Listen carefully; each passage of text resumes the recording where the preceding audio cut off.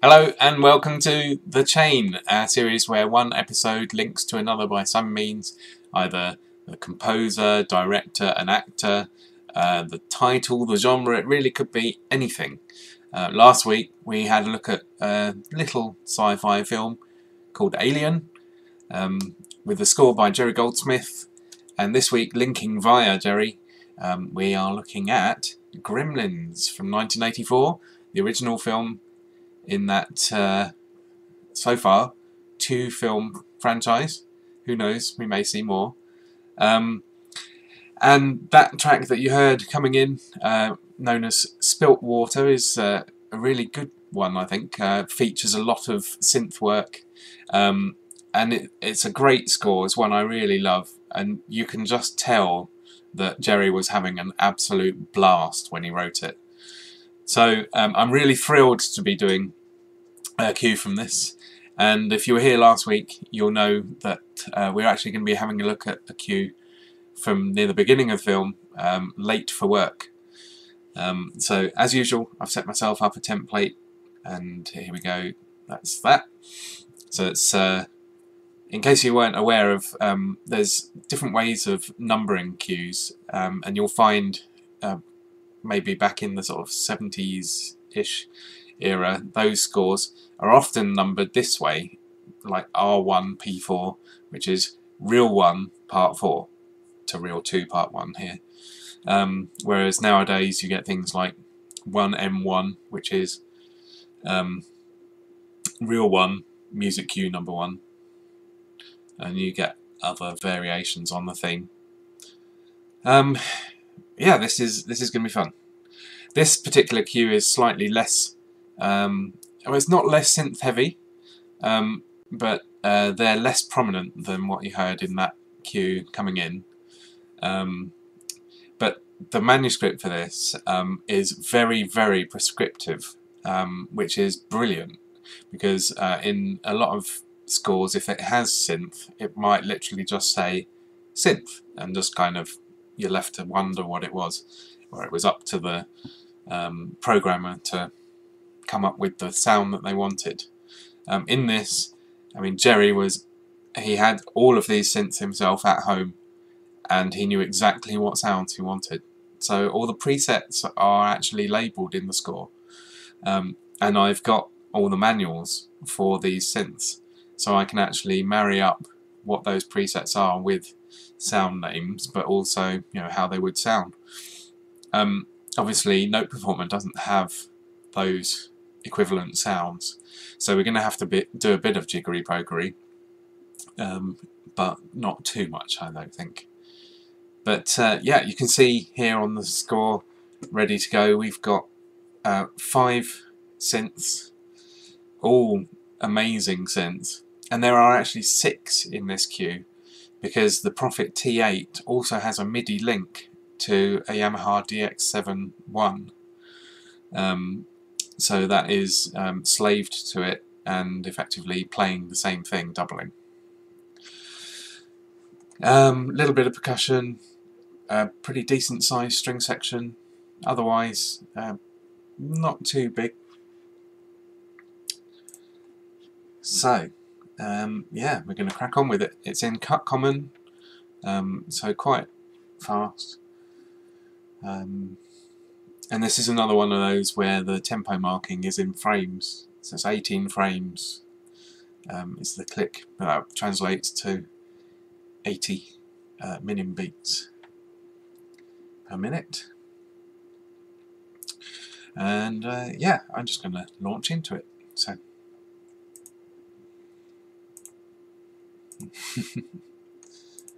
yeah, and in fact, Jerry Goldsmith makes a cameo in the movie as well.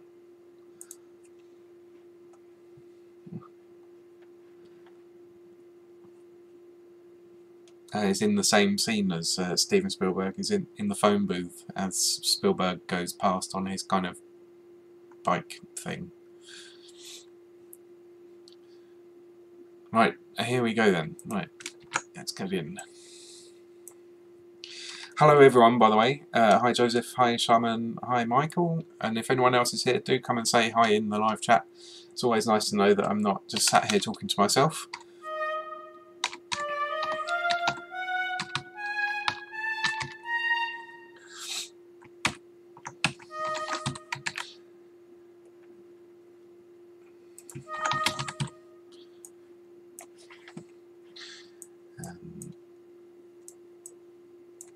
You've got an interesting muted trombone sound at the beginning, and this is one thing that isn't quite as prescriptive as it could be. It just says 1 sword solo, so muted, but it doesn't say what type of mute. So we might have a play around, because Note Performer has actually got, I think, 5 or 6 different types of brass mute. So we can see what we can come up with.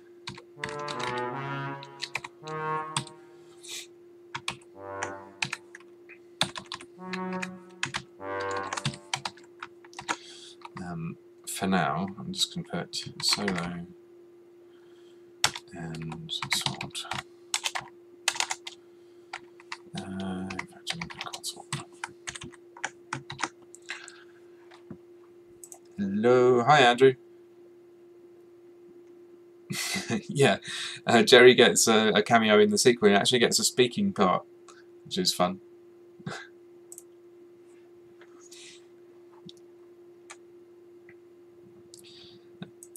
There's quite a nice photo of Joe Dante directing Steven Spielberg in this, actually. I'll see if I can find that. I think I have it.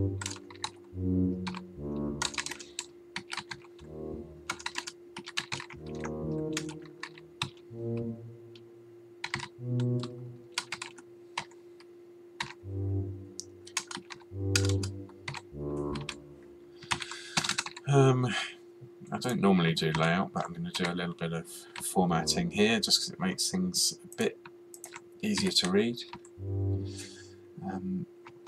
SMF, just the one tuber. Let's put temp in, which is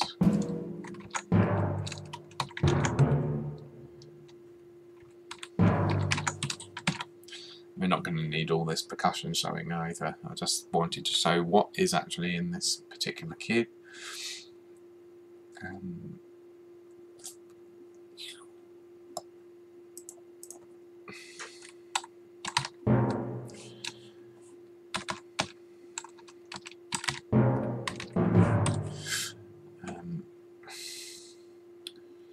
So wood block.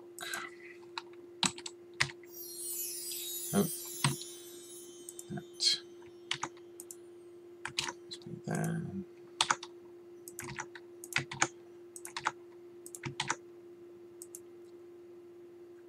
In fact,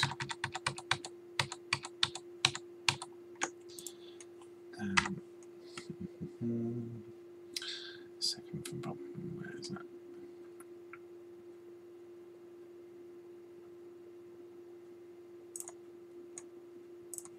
No, that's the whole thing. Right.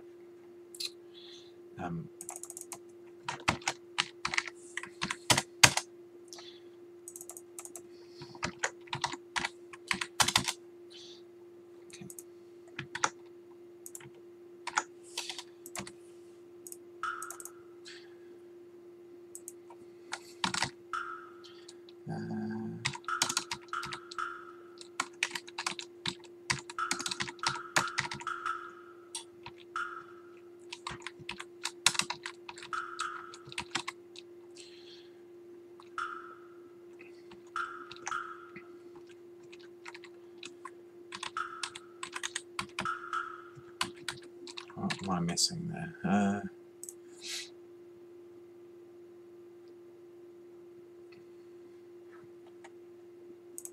That's interesting. I guess I'd have been bumped straight to 15, is that right? I remember that Sam Raimi's Spider-Man was the first time we, over here, had a 12A rating, which is anyone under 12 can go with an adult. That was brought in, or was it under 12?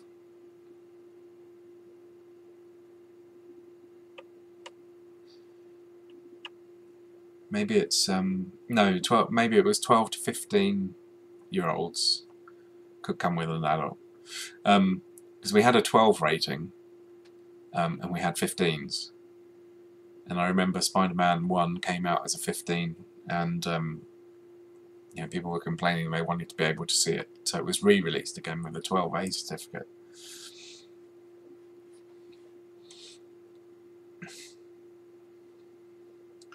Right, and we have. This is interesting. This is a marking that I only came across on Suspended Symbol this week, actually, with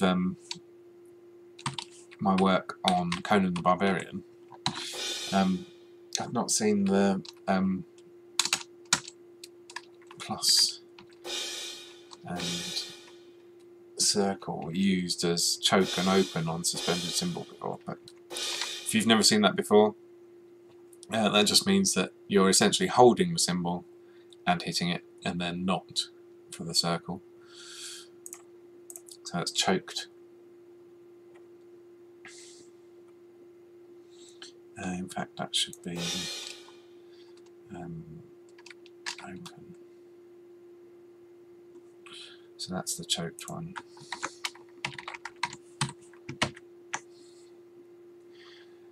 Then that's repeated there. We don't need to explain ourselves again there. I'm going to mark those at MF because of what else is going on around. There's no actual dynamic marking on those on the score. That's enough, that's good. So then we come down to our first usage of synth. So here we're going for the Prophet T8. Fantastic synth. By sequential circuits. And if I'm reading that right, that's oops, suppose I should be on the right tab.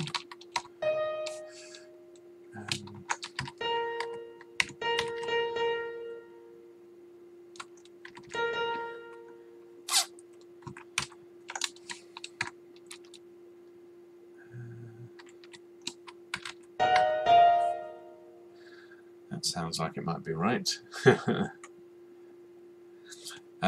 So this is marked. I'm going to put this in boxed text actually,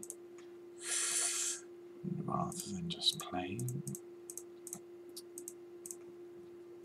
So the patch on this is right 1 1, left 1 1, double, and that means nothing to most people. However, hiya Pete, no worries. Let me show you. Here is the Prophet T8 program list. So we've got R11, L11. So we go L1 1 and R1 1. So depending on what the number is, and that you can put any combination of these together. So we know it's acoustic piano and the full range because we're using both sides. And that's where the split point is if you were to put different left and right. So rather than that, we could put acoustic piano, which is exactly what we've got coming out there.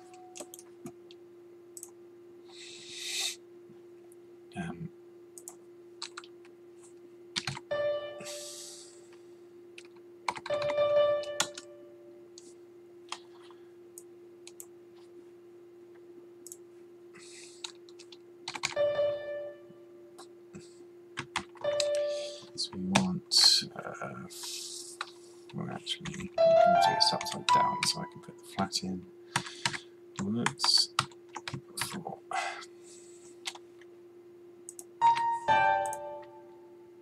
And of course these synths had numerous knobs and dials, faders and things that you could fiddle around and adjust these sounds, but these presets, you know, are available to you and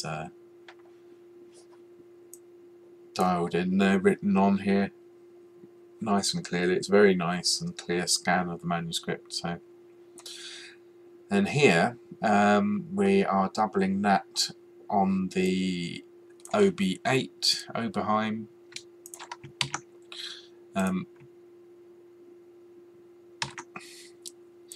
Here, this is marked ABD4,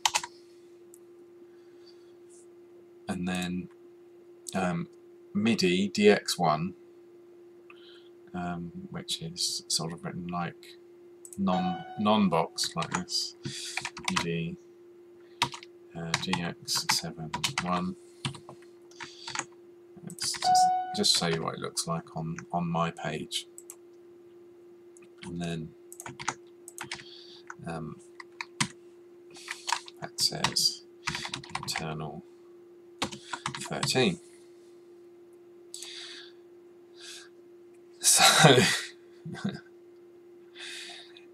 So let's translate those. ABD4 on Oberheim. So Oberheim's program list looks like this. Similar again. There's ABD 1, 2, 3, 4. Let's zoom in a bit. You can see the detuned long piano.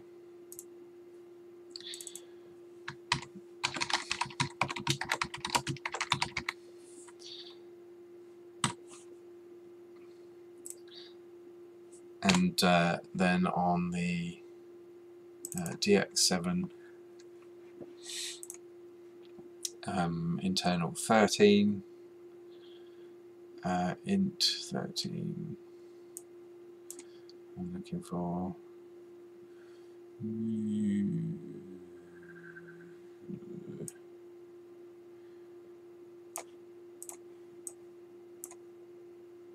internal 13.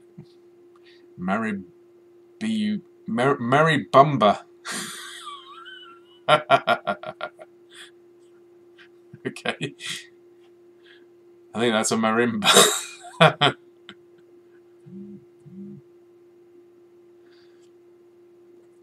So I'm going to put, what am I going to do? I'm going to do that like this.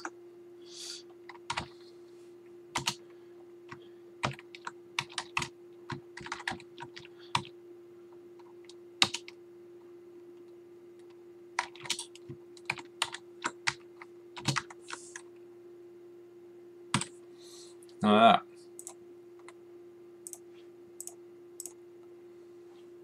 that. This is good.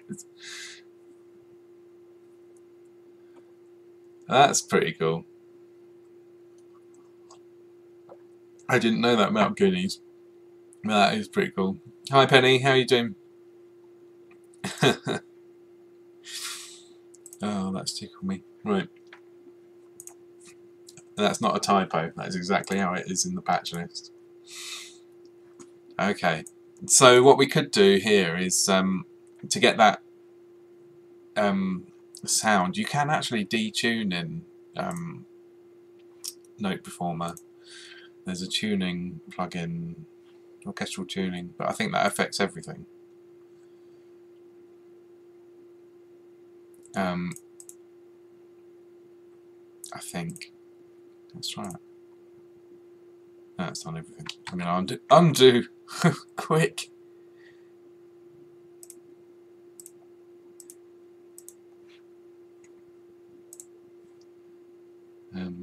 Let's just make sure that that's back on 440. Otherwise, everyone's going to be going, what?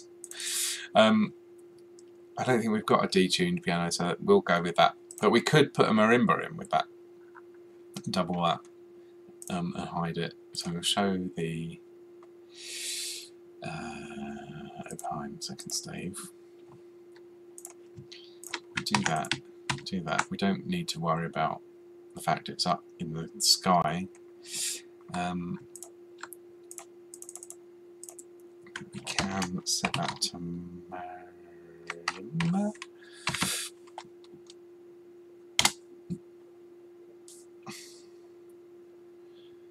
And I think why is it not done?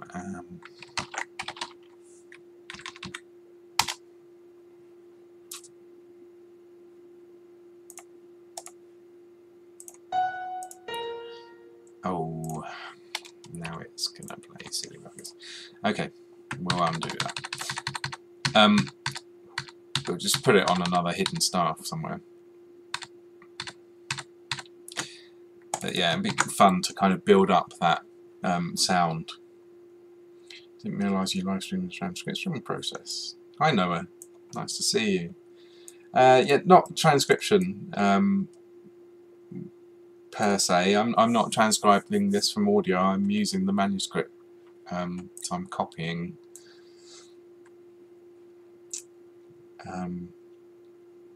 Let's get this in. As usual, I'm waffling and not typing. So, 4, 6.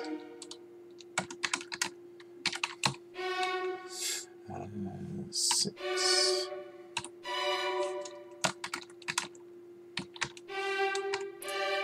If you're wondering why I'm saying numbers like that, I'm putting the intervals in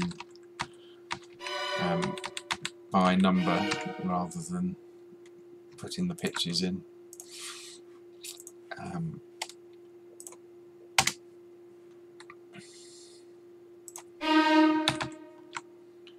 Let's just move that over a bit. Performing the cardinal sin of doing layout editing as we go. So it all gets screwed up if you try and do it as you go. As I'll show, no doubt. Right, violins are together. Violas are the octave below. So that bracket notation means it's non-divisy. Quite straightforward for strings to play a spread chord like that. As long as it's spaced correctly, you can play a note on each string. You can even leave strings out if you wanted to kind of grab specific strings and pluck. You can't do that very quickly unless you actually put the bow down, and then you can kind of strum. Not many pieces do that though.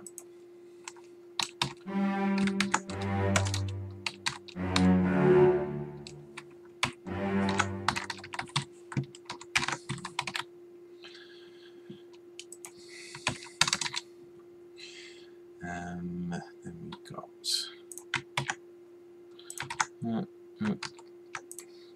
again.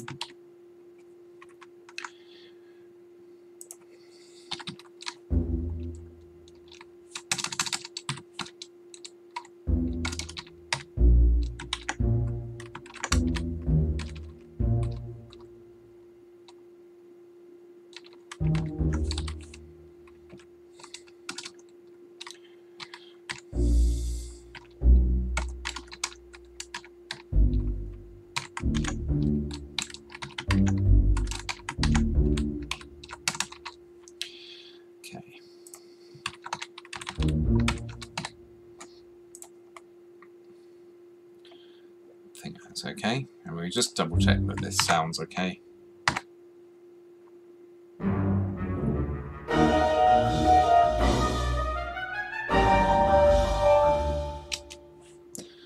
Okay, let's just make sure my mixer is straight across. Okay, got some imbalance, so I'm just going to run the reset plugin. There we go. That's better.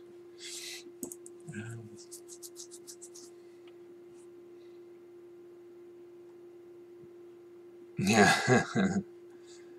Yeah, I've got the sketches for this as well, but this is from the full score manuscript.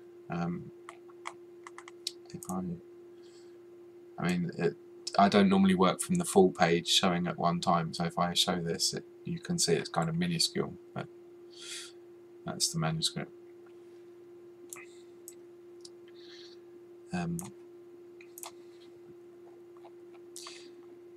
There are a couple of instances within the full score where it says, rather than copying it, just take it from the sketch, so it's not very helpful if you haven't got the sketch.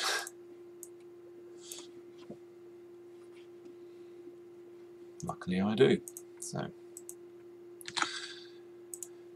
right.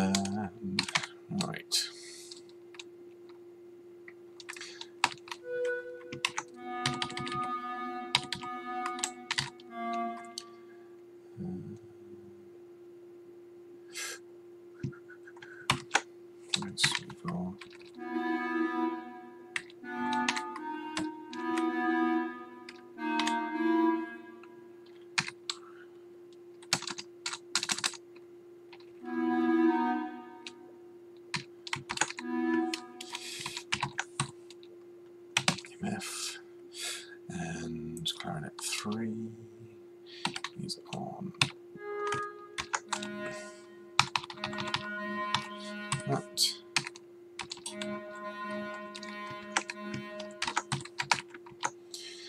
And let me roll bassoons, who are, let's do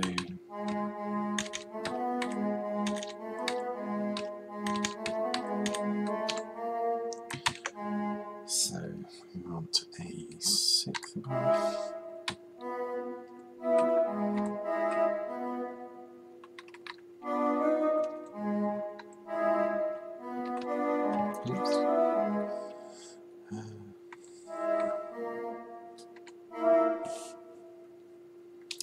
that repeated without the dynamic again.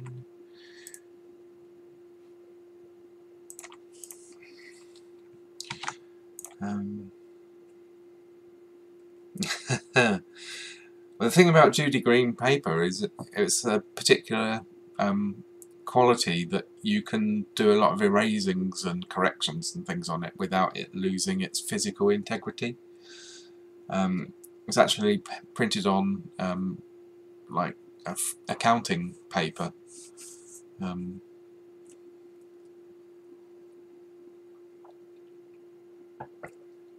Which is why it's got that kind of fawn yellowy colour to it.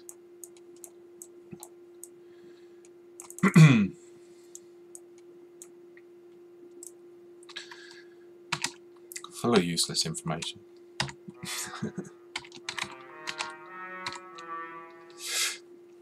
Now, one thing about this muted trombone, it is solo, but because it's muted, it's kind of not balancing with everything. So it is marked forte, and a player would bring that out, but obviously this system is going to read it and take it literally. So I'm going to adjust that. If I put a tilde sign in, then it will make anything I put in afterwards invisible, but actually read and played back. So I'm going to make that 2 Fs. Just bring it up 1 marking. That should help it a bit.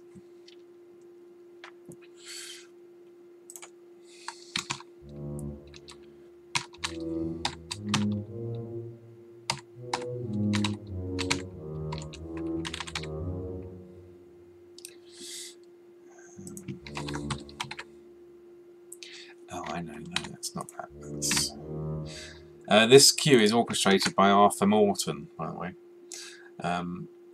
And occasionally it's not hugely clear from his handwriting, but it's reasonably clear.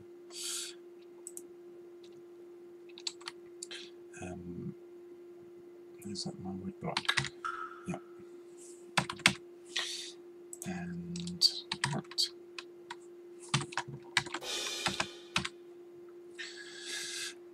And timpani.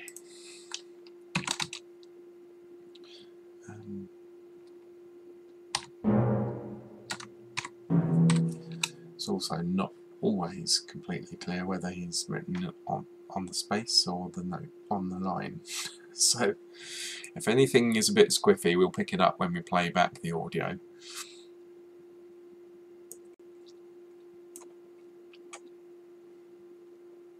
So worry not.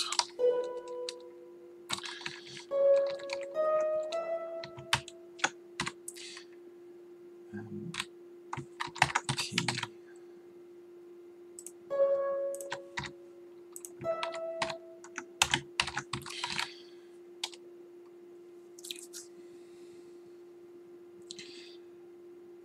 And normally I would frown upon putting crescendi through rests, but that's more in the line of the phrase, so I'll forgive that. Now we've got our first proper DX7 entry, and this has got yet another way of writing what's going on the synth. So let's just put the notes in first.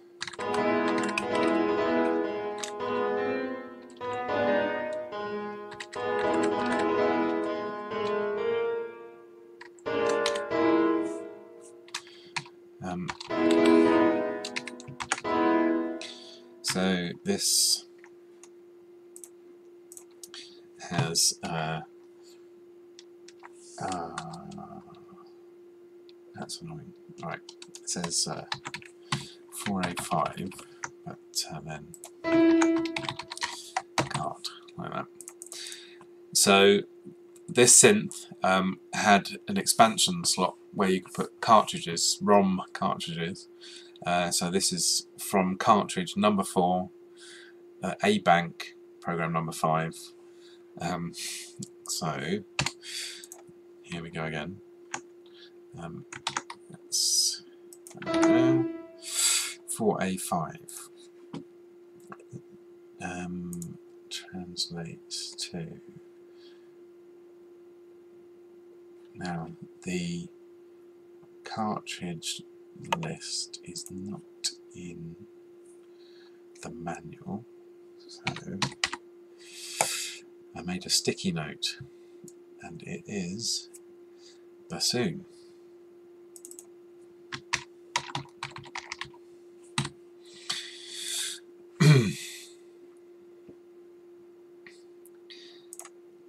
Which is fun.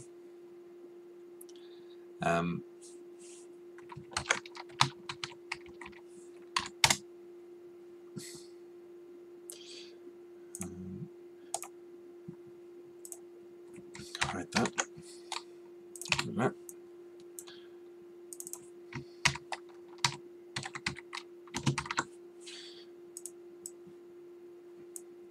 Good. That's probably needing to be played staccato, but we'll see. In fact, I might be able to, rather than changing the markings from what's actually in the thing, in the manuscript, I'll put stack like that and hide that, because I think Note Performer will read that and play it staccato. Thank you, Sticky Note, you can go away. Oops, not that one. Okay. And then here we have Yamaha GS1, which is electric piano, but it has a few different voices, and then here that's going to play these notes, and the voice that is playing is, it literally just says 3, like that, and voice 3, this is fun, on the GS1 is clavichord 1, and it says use staccato touch. Oops, get me on there.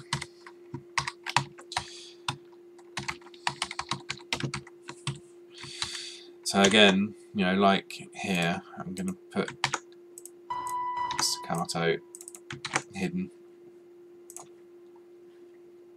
We don't actually have a clav sound in Note Performer, unfortunately, so we're just going to leave it like that. It'll be fine for the playback. As I said, this is the synths aren't as prominent in this cue, so it should sound fine.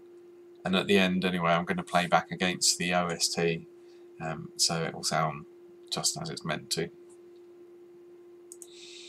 We're still pits here, so we've got, this is where we get our little tune.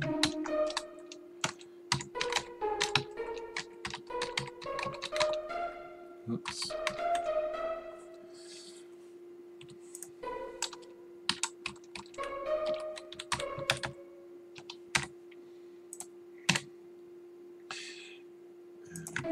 F on there, and violin 2s with them.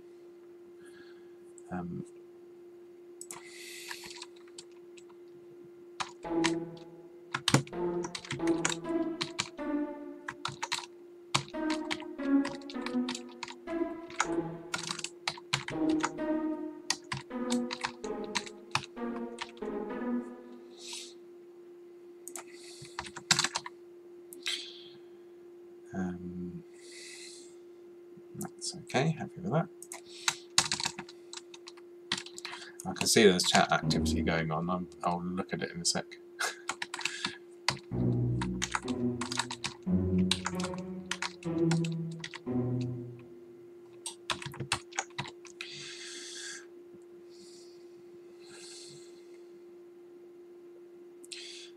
Okay.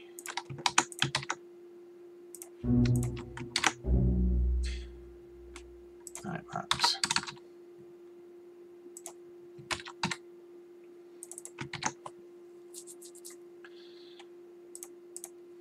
hopefully that's going to sound recognisable. Let's see.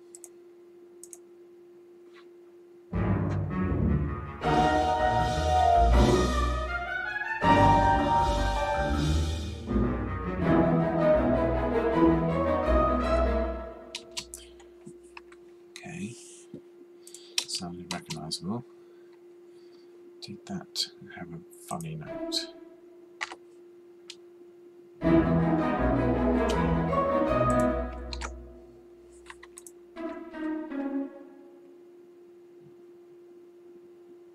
No, that's okay.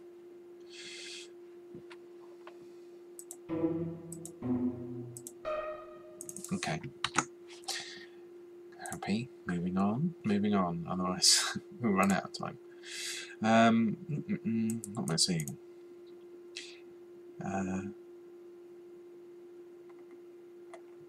There are some other companies. I forget what they are off the top of my head. With regards to paper being pre-printed.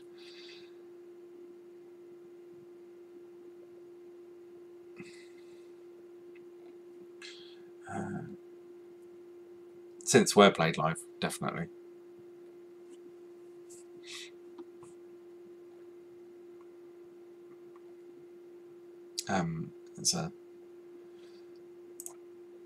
There's a list of players in the liner notes for the Film Score monthly release of this, I think.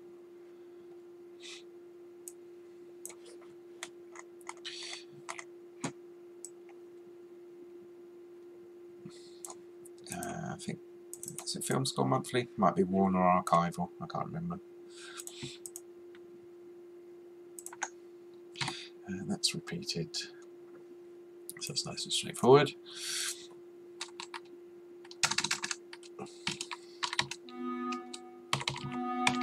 I'm going to crack on as much as possible because I'd really like to get near to the end of this queue if possible.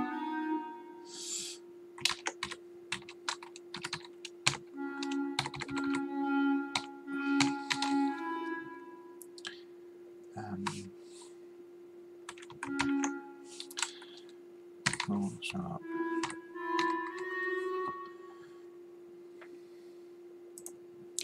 That is repeated.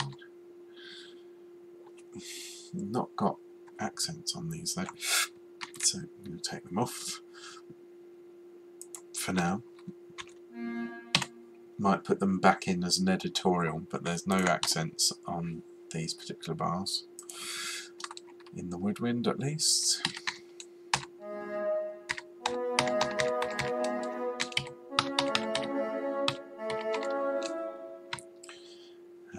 Let's see, two, sorry. One.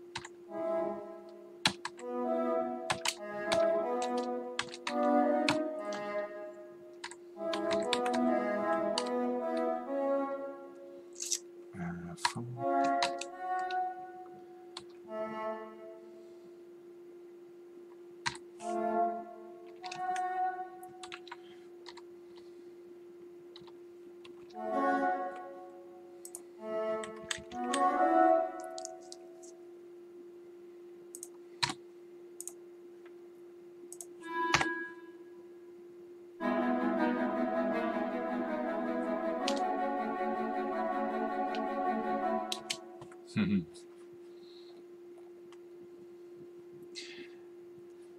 Most likely we'll need those accents back in. We'll see.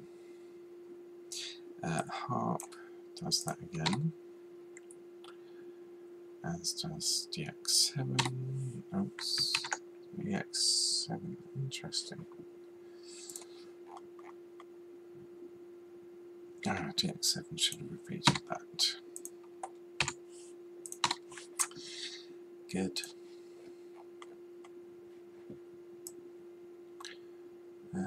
G, that doesn't. It goes back there.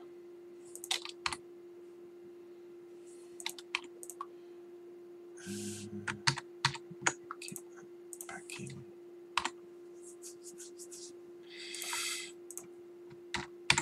keep it as per the manuscript for the minute, I think.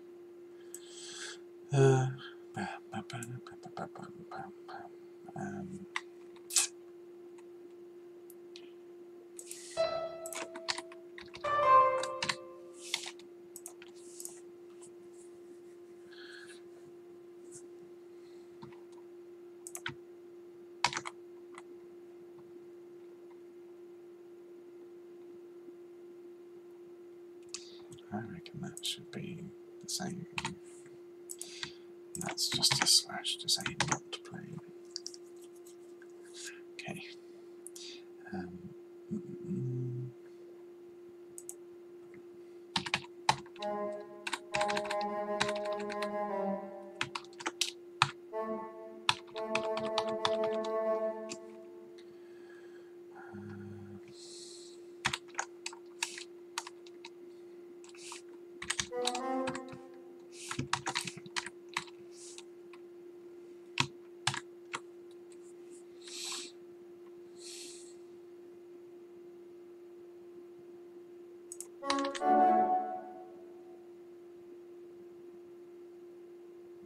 That's fine. That has to have 4.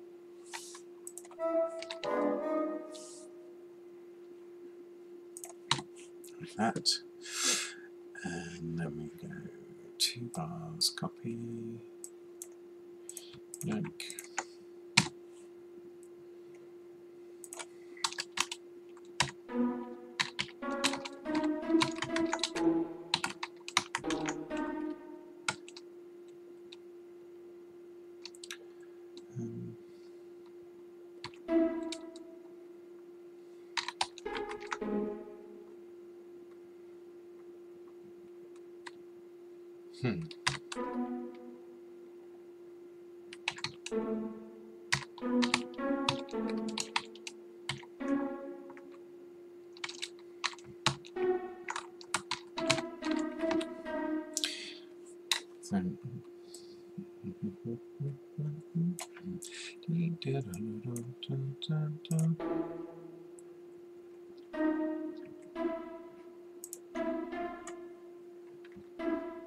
Just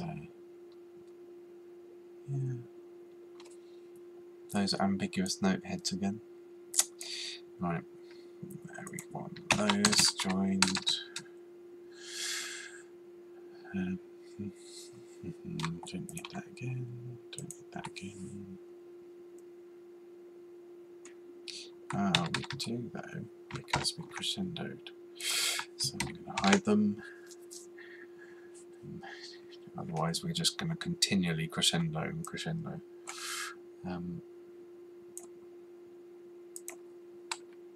Another one of those things where the player would know instinctively, but the computer doesn't.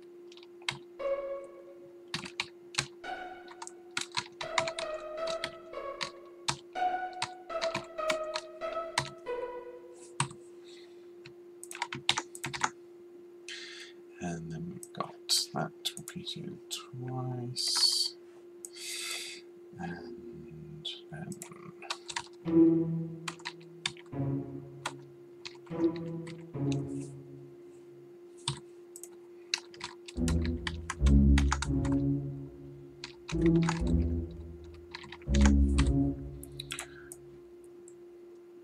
so the only thing that was a bit odd, I think, was the violence. I'm just going to listen to that on its own.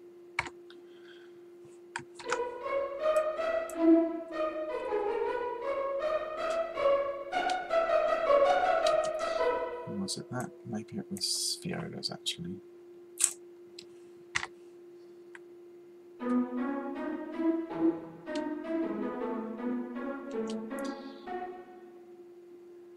I see, so it's kind of out of step. Let's see how that sounds.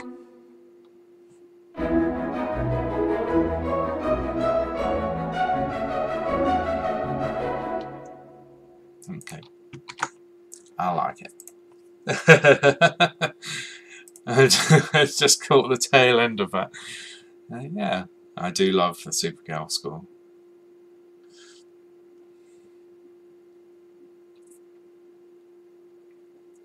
Lots of synths Logan's Run.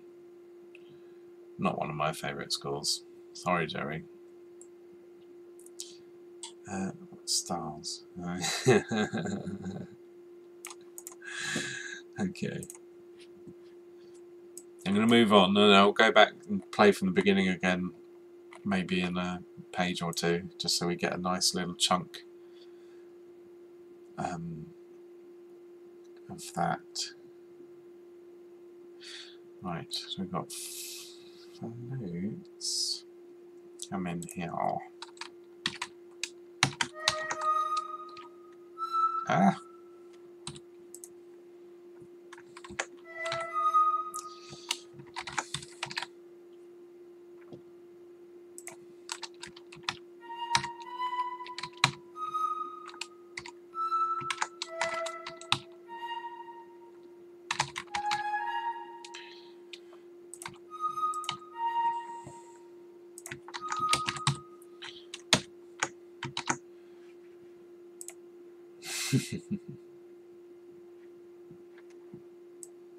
Maybe I need to give it another listen. It's been a very long time. I don't think I've listened to it separately, to be honest.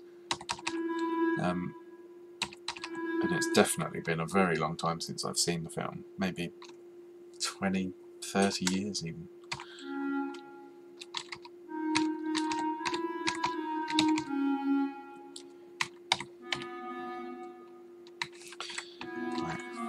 Right. Right, this is going to be the easiest way to do this.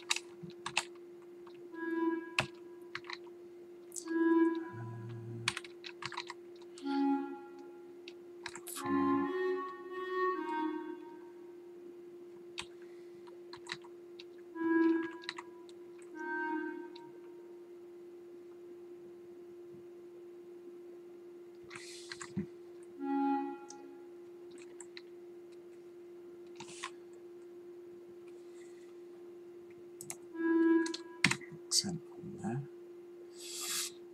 and then that's repeated. I'll solo the woodwind in a second. Same again.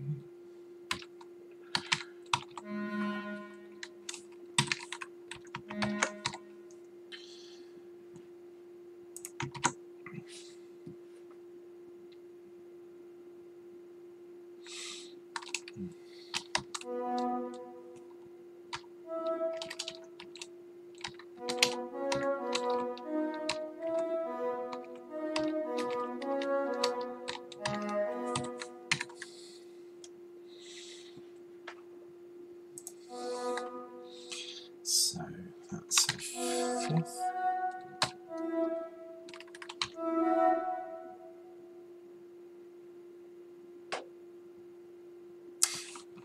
Okay, I'm going to do this. Like that.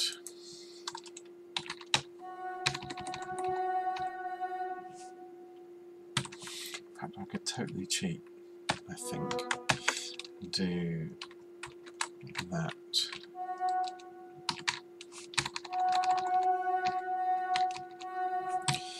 And then do that. Yes. That's an easier way of working out the intervals, isn't it? Just don't do them. So that needs an accent. Got one. Not worrying about collisions right now because I can space that all out very easily afterwards. Anyone who hasn't been on the stream before, anyone who has, I'm very sorry, I'm repeating myself, but I don't worry too much about layout as I'm going. Actually, that's not entirely true. I do worry about it, and then I have to force myself not to change it, because therein lies a lot of wasted time. Because as soon as you put some more notes in, it all screws up the layout that you've nicely done anyway. So, best left alone and done at the end. Treble clefs on this. Yep, that's fine. Right.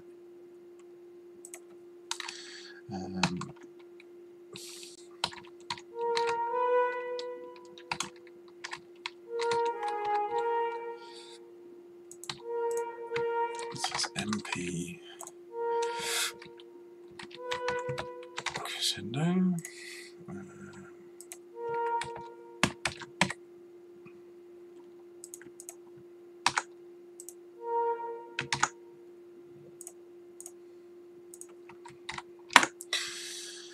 And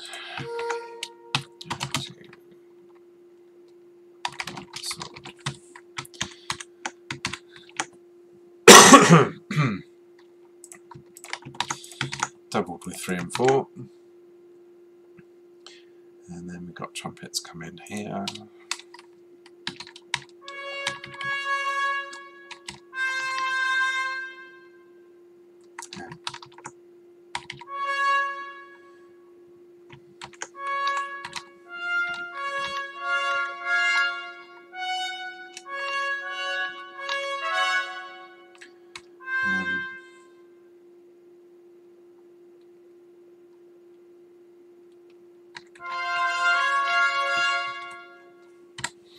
We meant that.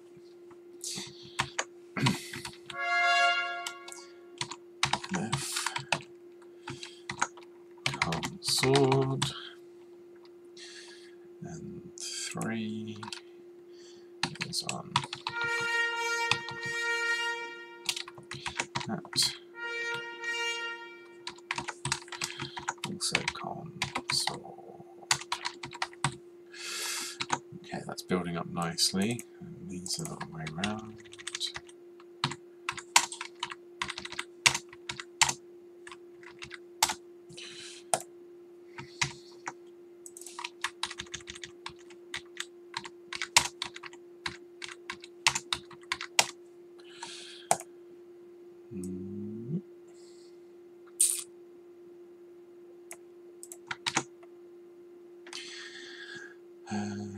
Then we've got trombone on.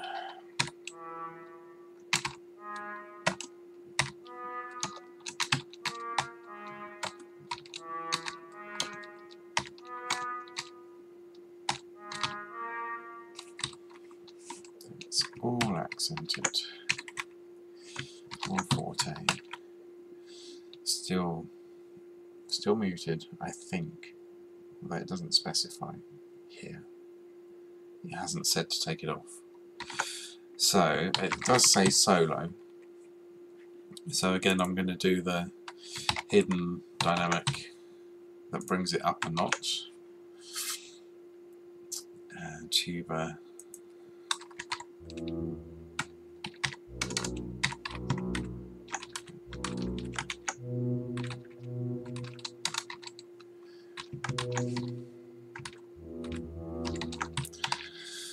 Like so.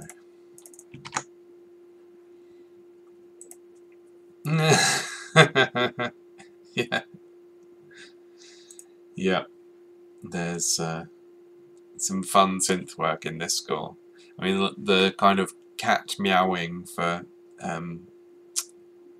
the bad Gremlins, it's all written in the score. It's all there.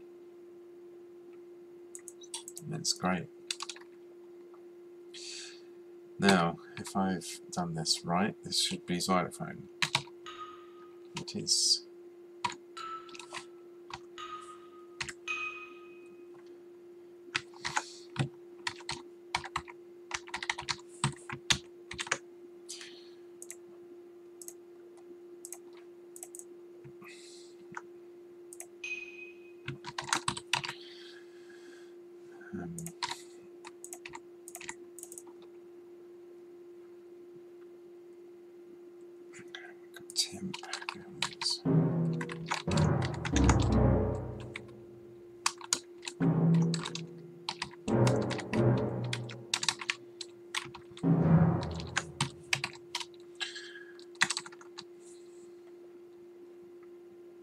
Actually, that's marked MF. Can't wait to see it all on paper.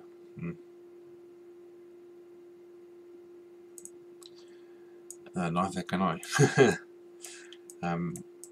We'll see.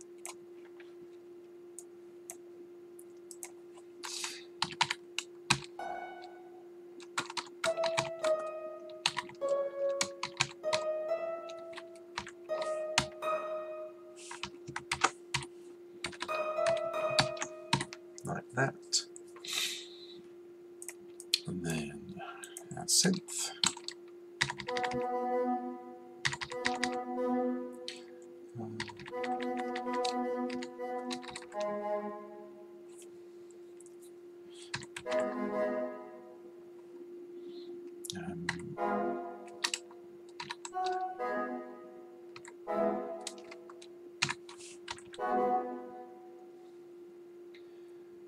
Best off starting at this end, I think.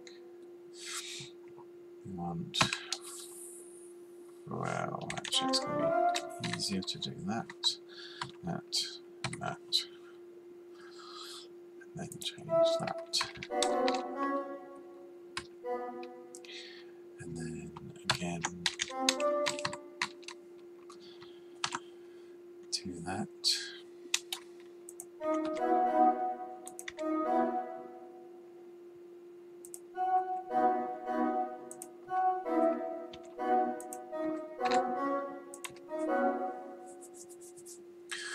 Like that.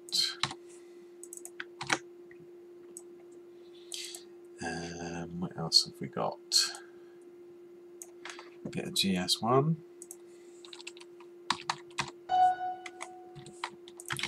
Doing that. That was quick. Actually doing all of it.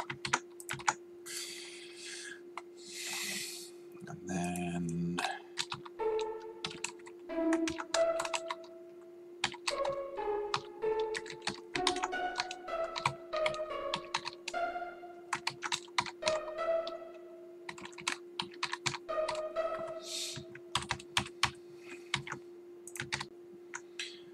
over there, and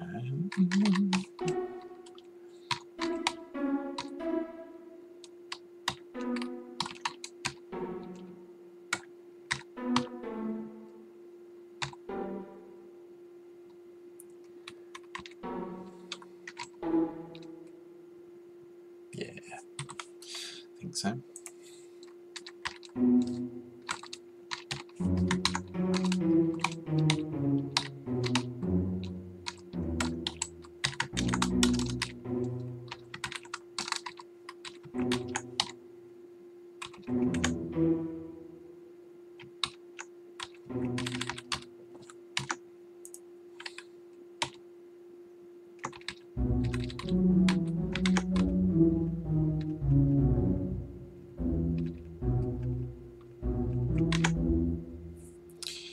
Right then, let's see what we've got.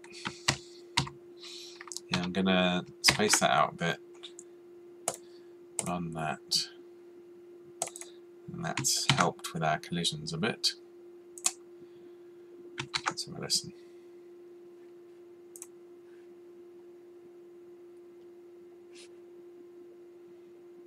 Let's turn you up a touch.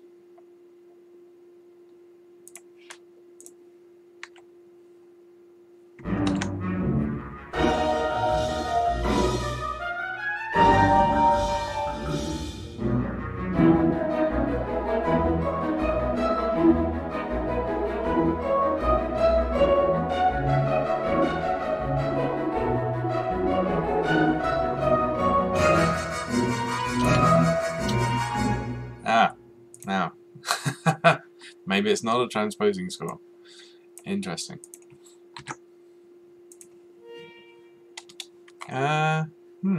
Or maybe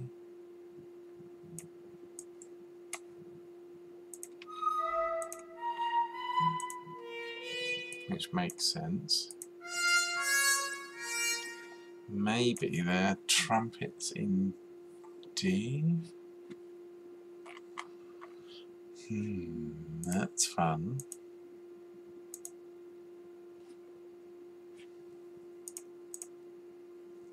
There's no key signatures to give it away. Those are definitely right. Written notes. So what should we expect to be coming out? Probably that.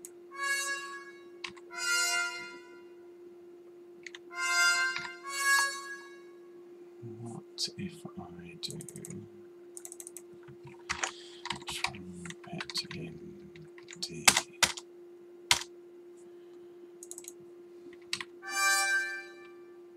No, that's not helping. Slight mystery. I would expect that to be. Let's see. G.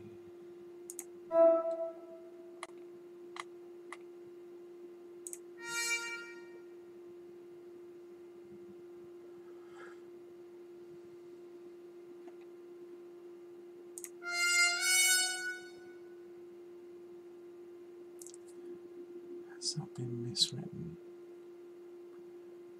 That should come out as a tone higher, I think.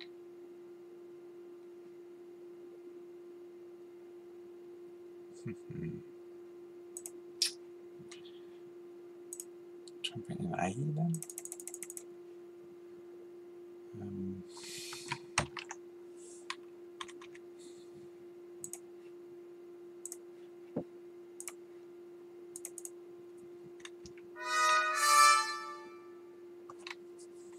What am I missing here?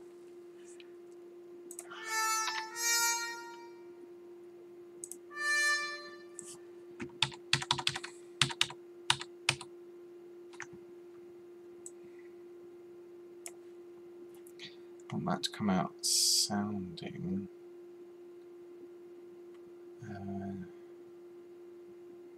G sharp B.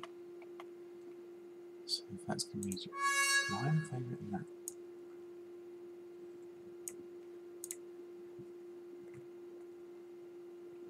Yeah. Who on earth has engraved this? Someone's engraved this.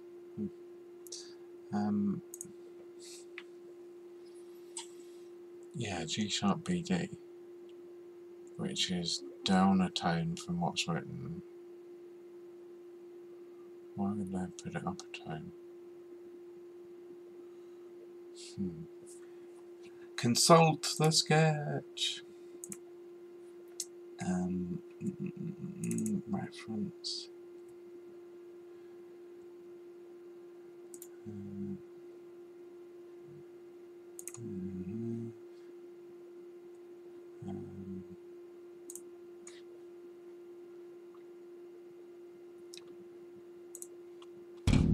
Sorry.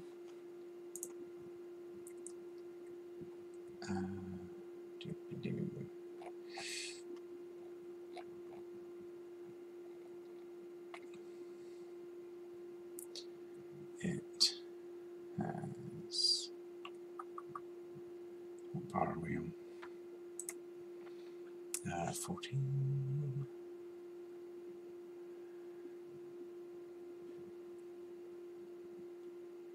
G sharp B D. That's trumpet in C. I presume that everything on here. I think they've just copied it wrong.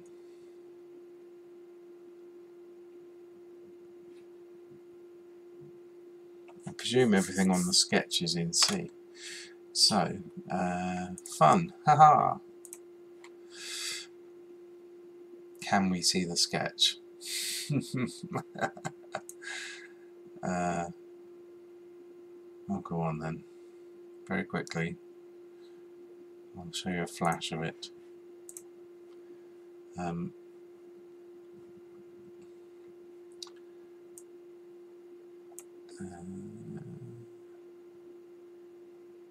Let's do that.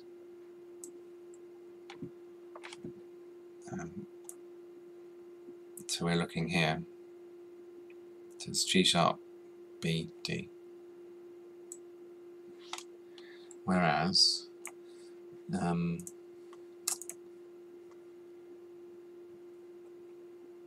the full score,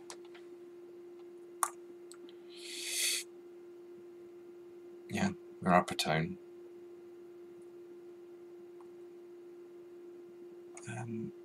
I suppose it's possible this is not trumpet in B flat. Ah, that's what it is. My template, I must have left it on trumpet in some other key. Great. Well, that was fun.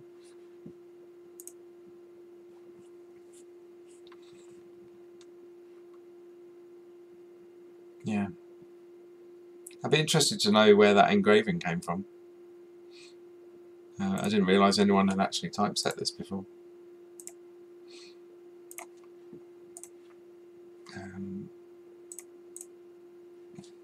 If it's got anyone's name on it. I'm going to leave that. Right then. Nope. Wow.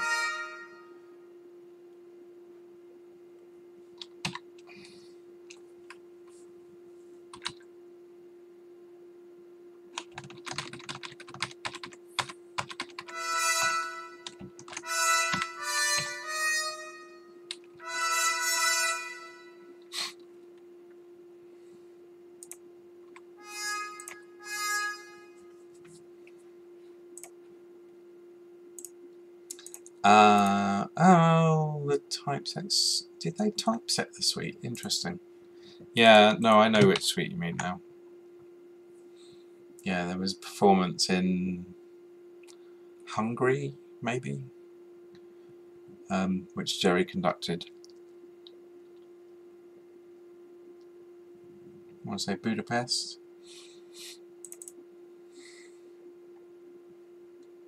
That should sound a bit better. Helps if you play it on the right trumpet. 1, 2.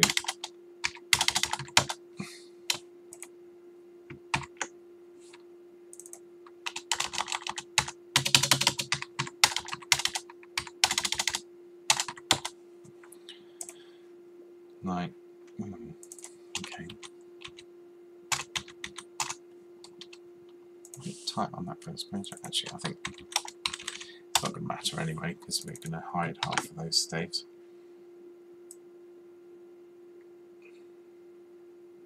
There we go.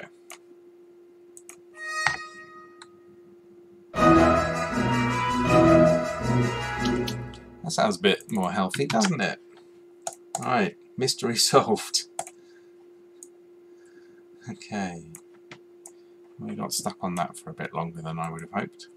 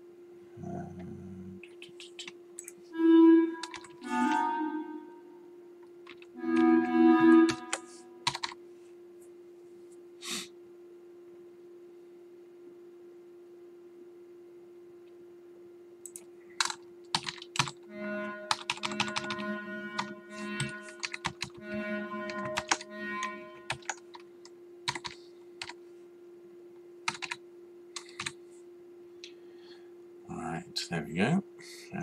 Let's do bassoons. I'm totally going to use that hack again. I thought that was good. So I don't have to worry about figuring out these intervals again. So I'll just change that to 2, and then put in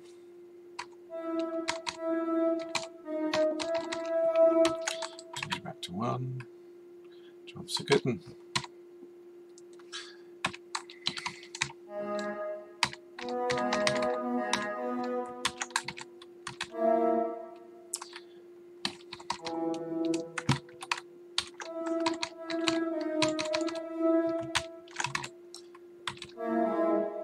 Hi Peter, good to see you.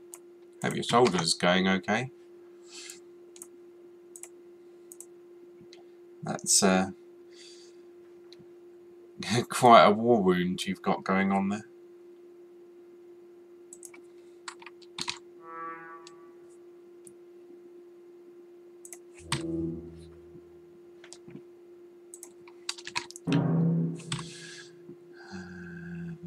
And then we go on top.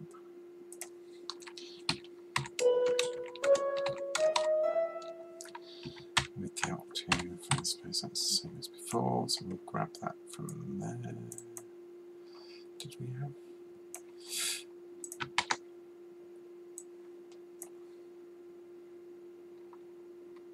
Yeah, we'll grab that from there so we get the dynamic back in.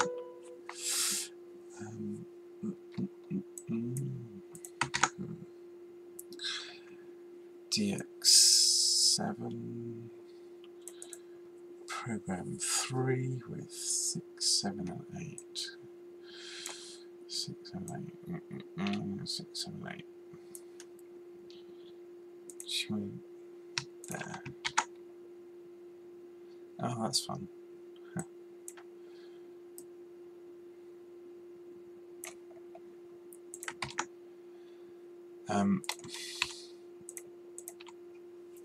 Now it says this says program 3. I wonder if that's right, but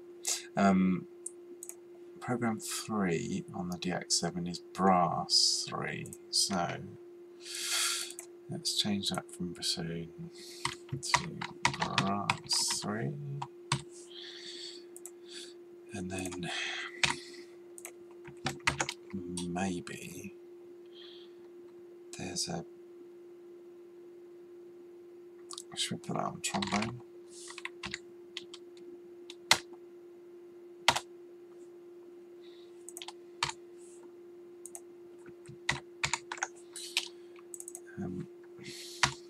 DX72.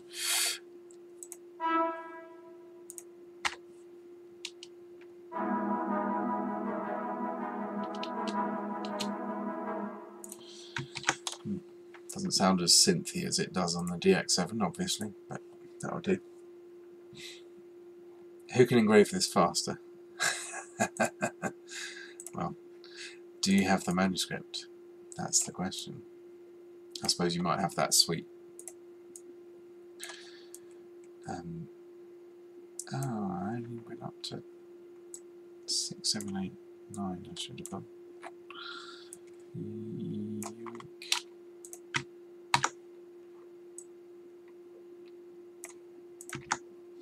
That's better.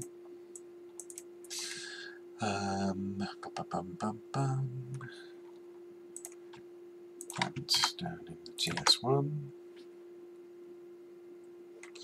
That actually is showing the P, so.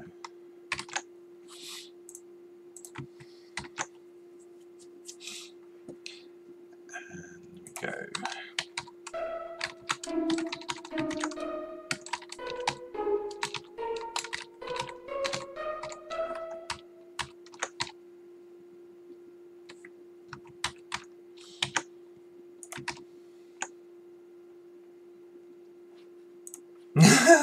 Yeah, that's a bit of an extra handicap. And one thing you might have missed out on, Peter, is how prescriptive this is for the synths. All the program lists are in there, so it's really good.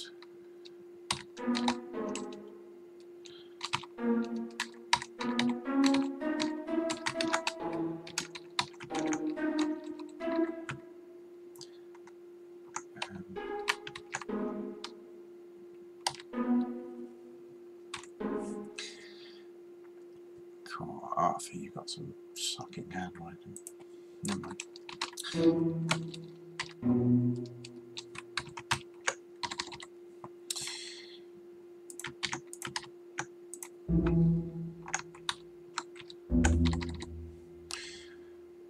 Right, that should... let's see. It should sound alright now.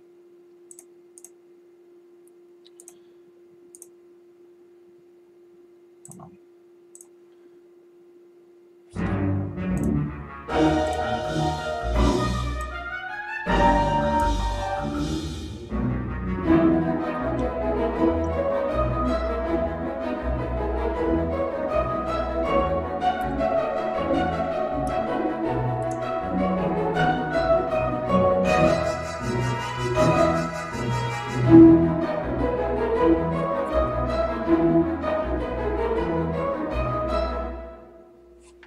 There you go. Andrew, thanks for showing a glimpse of the sketch. Why was I nervous about showing it? Well, I paid for a license to get a copy, and then I paid to have it copied, so I kind of want to keep it to myself. And it's got my email address watermarked on it as well, so my personal one. So yeah, that's fine.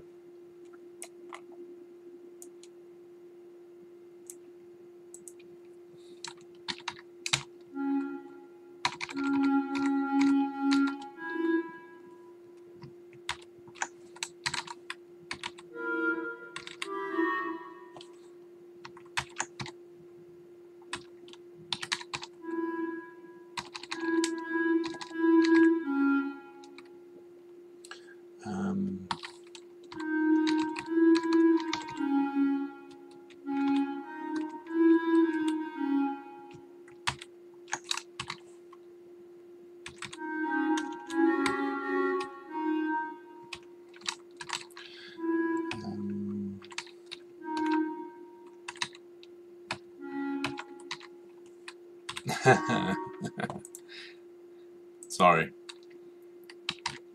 If I publish it, you'll be able to see it then. And of course you can see what's going on screen, so it's kind of a translation of it.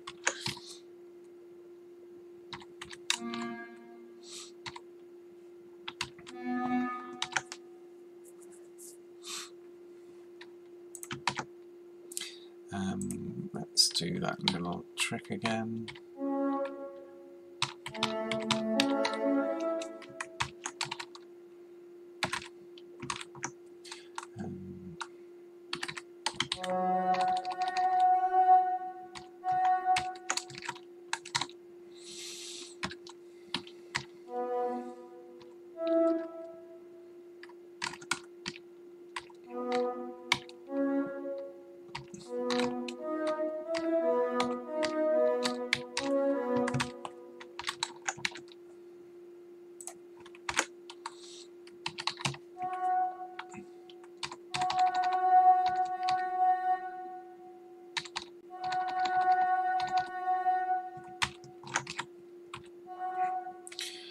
Like that.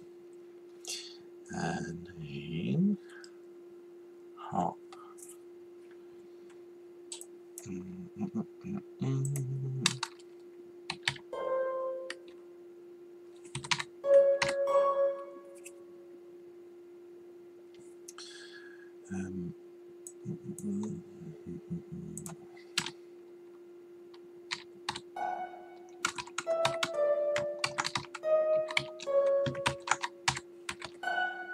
Oh, dear.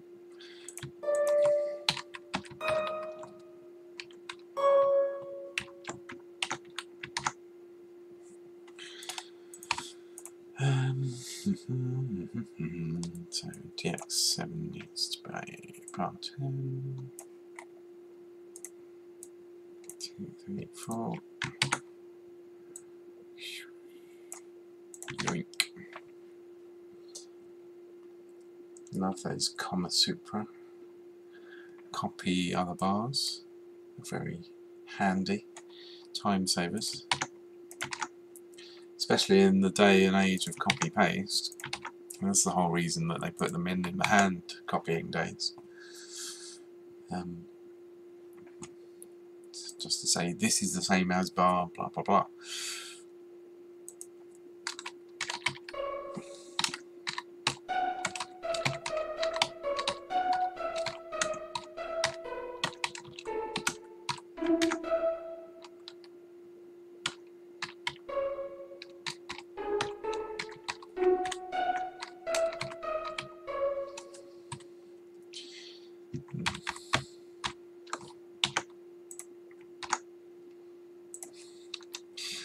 I want to play back just the strings on their own in a minute, because the interplay between them is really great.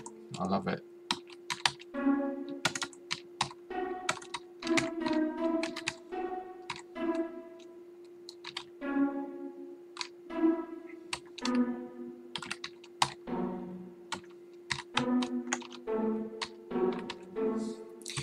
Okay, and then we got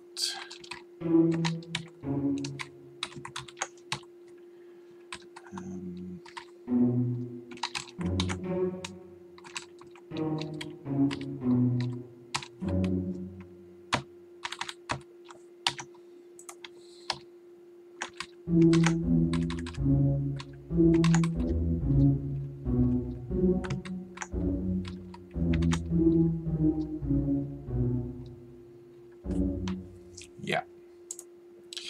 Let's just play that page.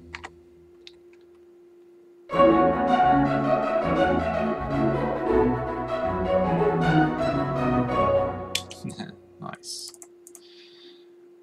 Yeah, just have a listen to the strings on their own, because I love this little, particularly between the violin and viola. Let's crank it up just a notch. Oh, we're already up a notch. Okay. Another notch.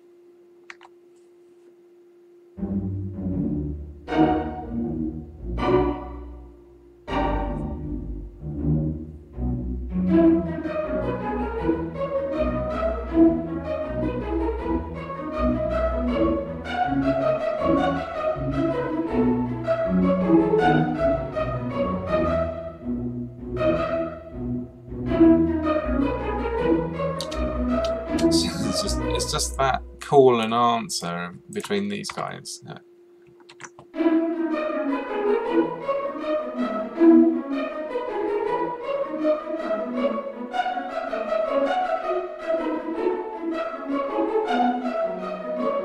That's so cool. Love it.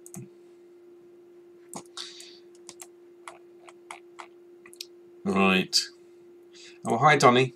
Nice to see you.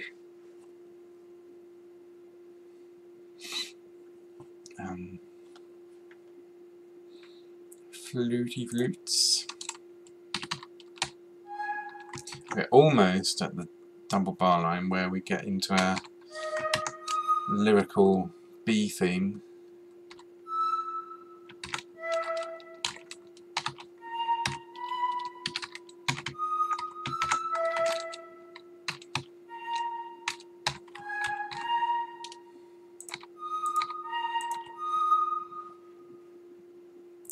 It's a bit, then we get the oboes come in at that moment, which is on F. Oh.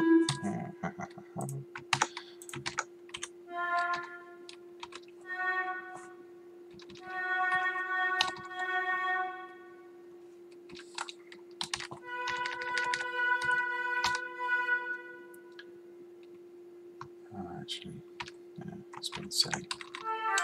It's really so that's C sharp and then F B.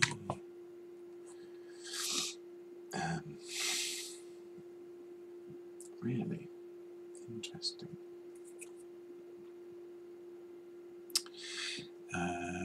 So clarinets then.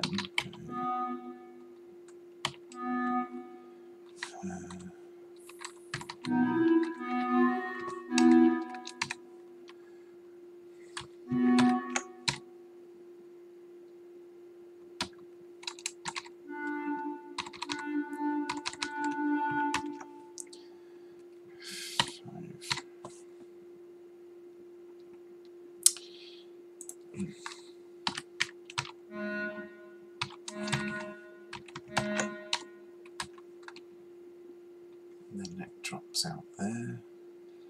Bassoon.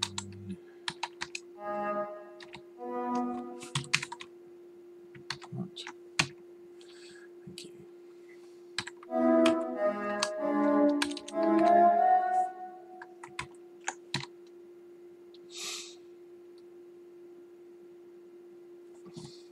Just want to check these guys.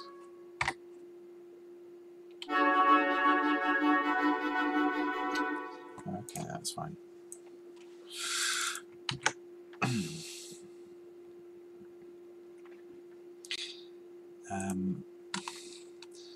Still a 2. 2, I'm gonna go back here and nick that. I'm sure that's the same, and then I don't have to do the dynamics again. Can leave that in because it's been a while. I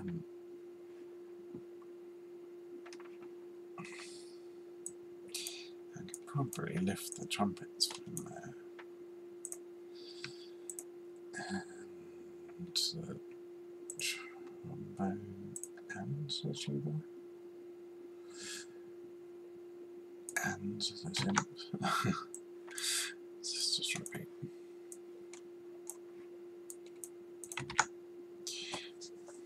Saved a bit of time. You don't really need consort in there, so I think I'll just keep that out. Keep it nice and tidy. MF, MF, just make sure the notes are the same. Yep. And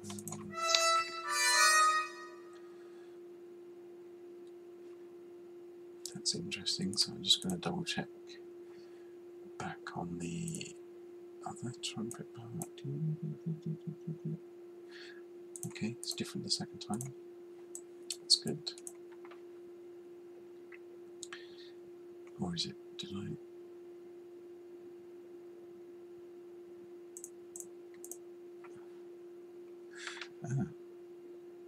New. New.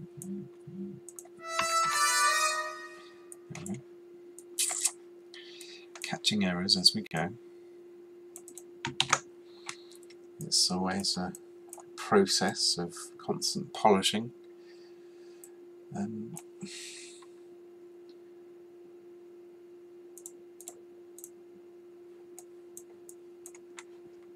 E sharps, that's fine.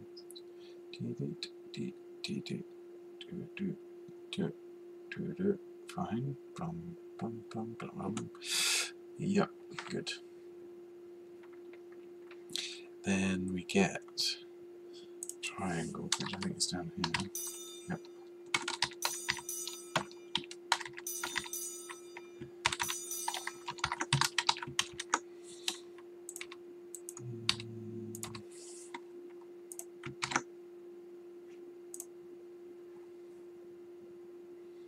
What? WKRP. What about the lower chromatic neighbour in trumpet 2 there?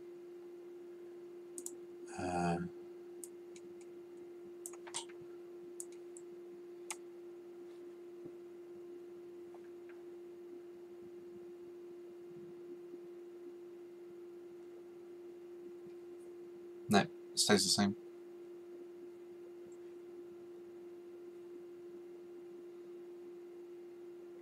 Oh, I see what you mean. Right.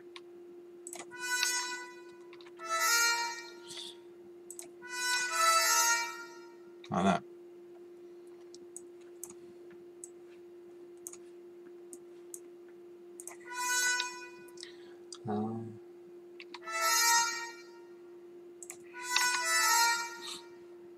Yeah, tricky to pick out.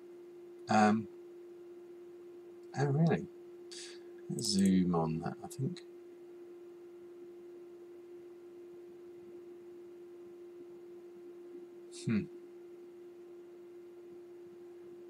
Yeah, I get what you mean.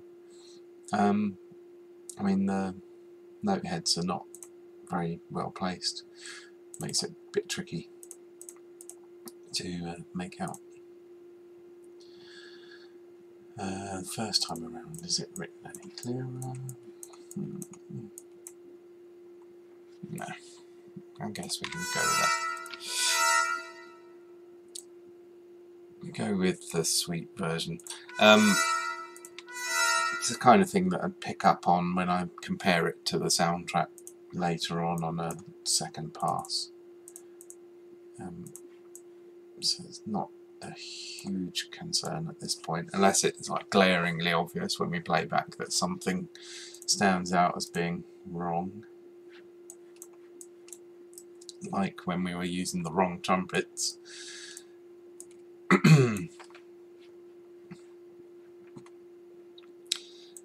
Xylo.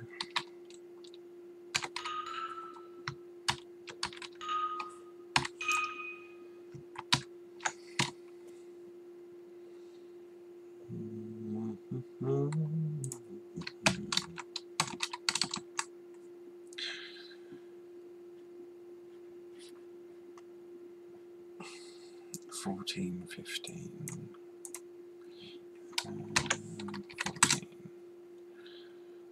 What? That.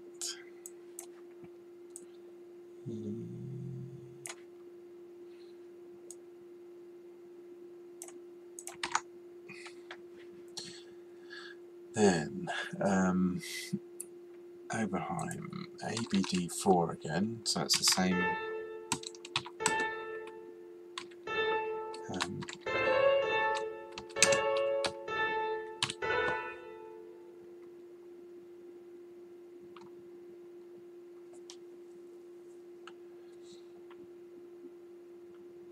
But now we're using. That's an interesting way of writing it. Okay, I'll copy you for a minute. Let's go layout, show, Oberheim 2.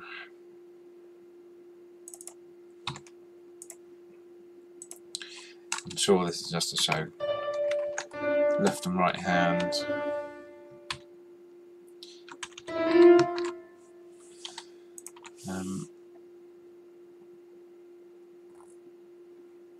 So it's got that ABD4 again, which was,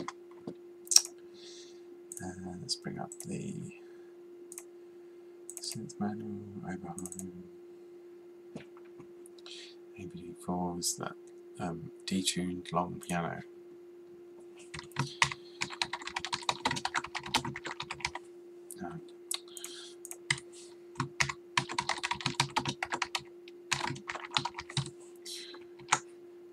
That's flashing at me. Yeah, cancel.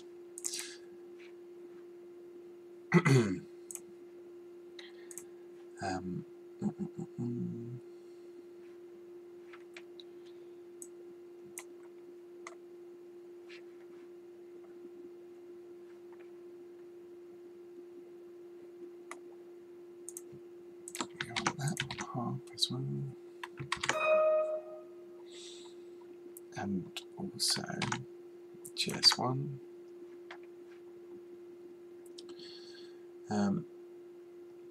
That's where our Moog comes in. So this comes in on program number 93, which is not detuned long piano. This is only marked as Moog in the manuscript, and I'm going by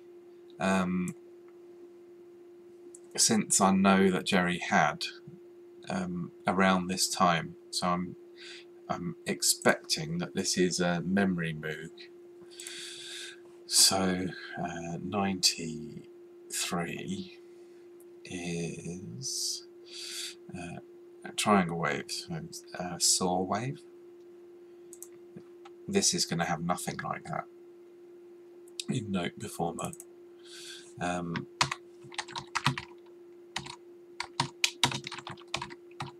In fact, and this might be of interest, Actually go to 93.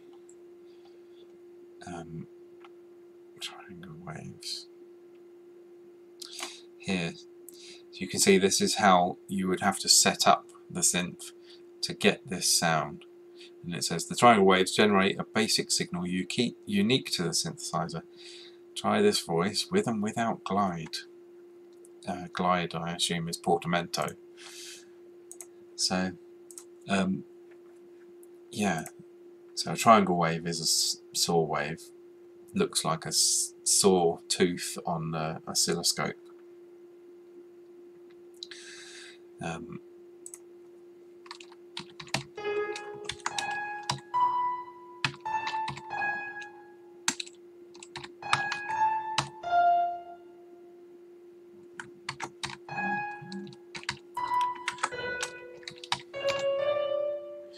Some very suspect note head placement. No dynamic at this point, so we'll probably sync up with everything else, which was on about an MF. And I'm going to fudge that with a clarinet, I think.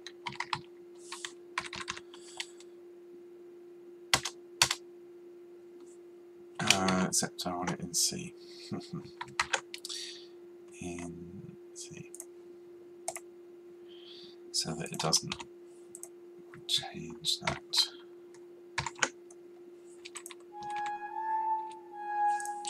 Just so we get something kind of there or thereabouts.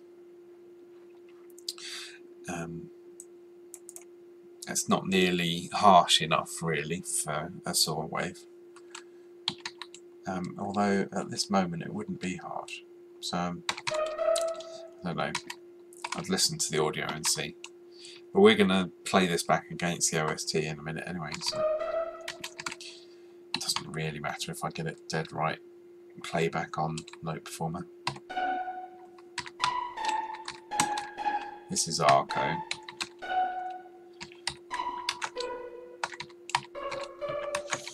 So, Arco being bowed, of course.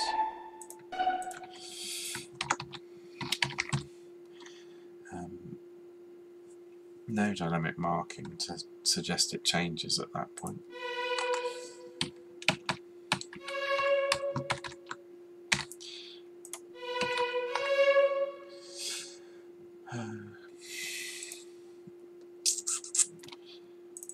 Violin 2 still with. Same set of synths as Legend, yeah. And Twilight Zone's around the same time, I think.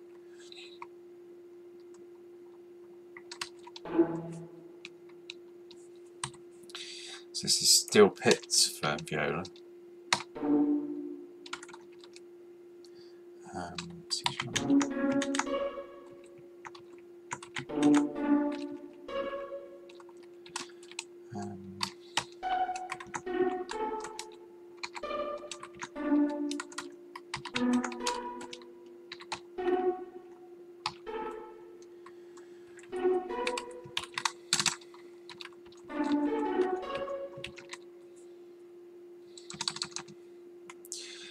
And then bass and cello.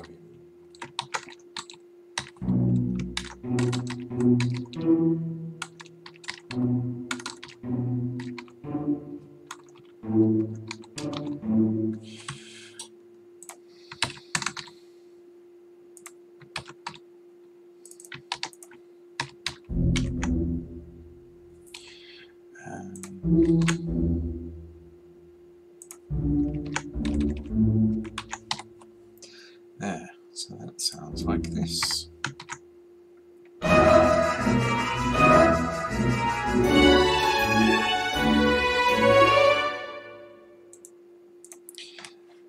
That sounds lovely farty noises.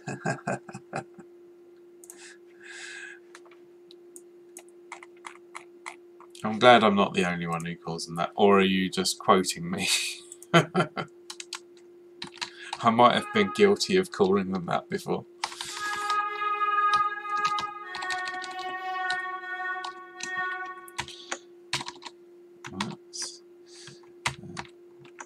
That's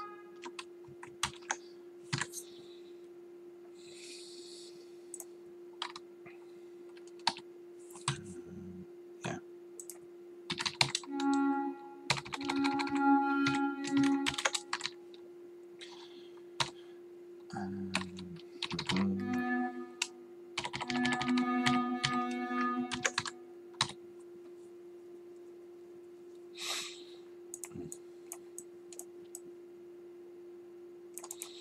Okay, right.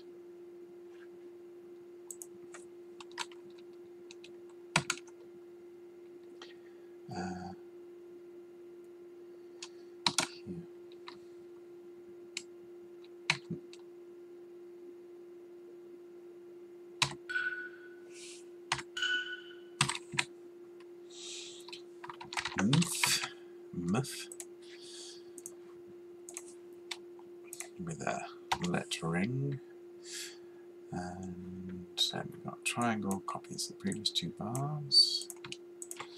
Don't need to go to my dynamic reminder, demonic reminder. In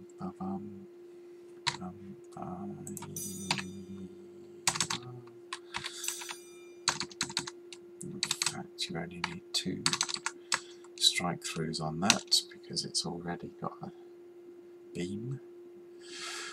And then you've got crescendo there. No. So we're going to do one of them, one of them, one of them. Yeah, like that. And a anchor. Just a little.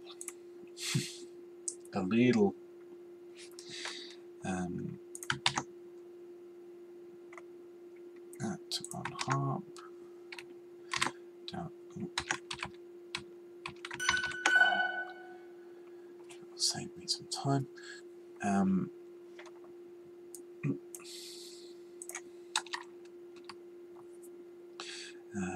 What have we got there? G sharp underneath.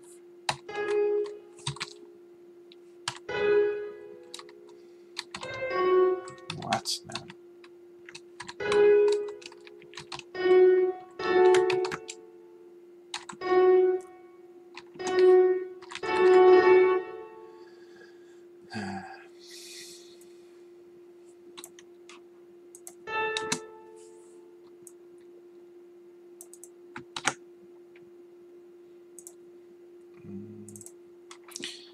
Show behind second staff. That's show.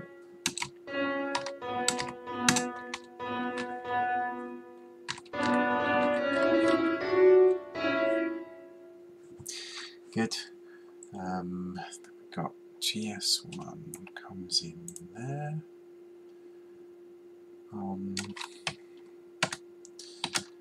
F sharp.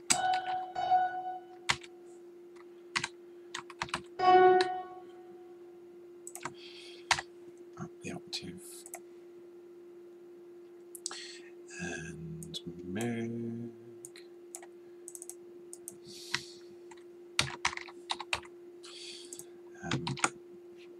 Nice to see you've got a couple of things lined up for scoring up. Oh, yeah, you read my mind because I was going to promote that. Anyone who's free on the 12th of February, which is a Saturday at 8 PM UK time, which is midday LA, I'm not sure what that is, New York or whatever, but 8 PM UK time, so you can work out from there. We're doing a score studies session on Independence Day, and if you do sign up, there's a bit of a Brucey bonus for attendees, in that you can get a discount from me for a limited time. If you haven't got that score already, that's a good opportunity to pick it up. And then in April, I forget the date, I think it's the 27th or somewhere around there, let's have a quick look.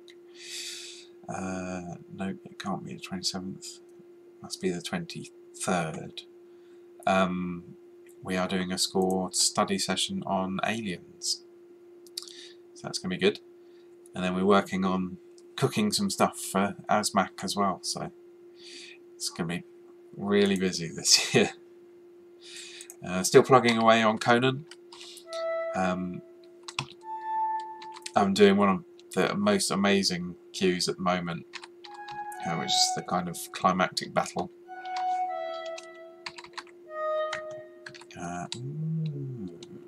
That shouldn't be like that. What have I missed? Here.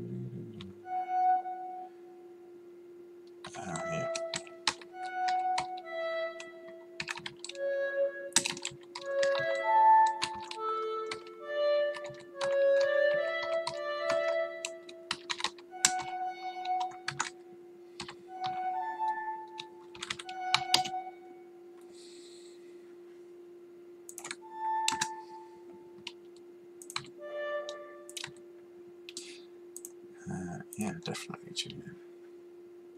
It's going to be good. There were so many good cues to choose from in Independence Day that our shortlist was not short at all. So we may end up doing a couple of sessions at least.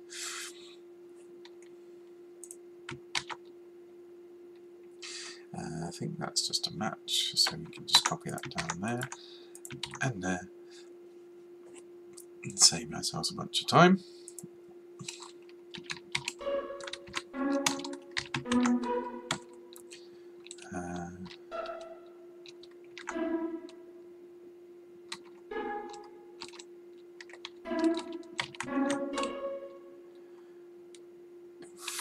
Very suspect note heads here, so we'll check those in a minute.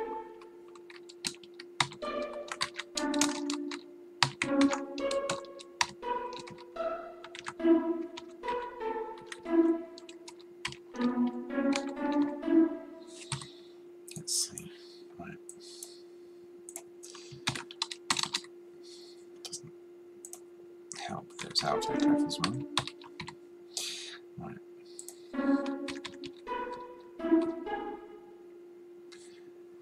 Could be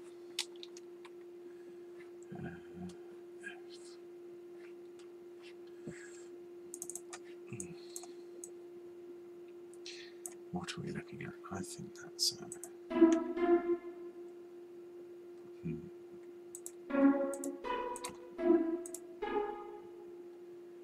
yeah, okay. I'll buy that. I'll buy that. I've had to zoom in on the manuscript to check these note heads. He does this thing of the stem is not necessarily connected to the note head, or it's on the right hand side of the note head, or it's on the left hand side. It's like totally understand why. I mean, yeah, hand copying, hand orchestrating at the required speed.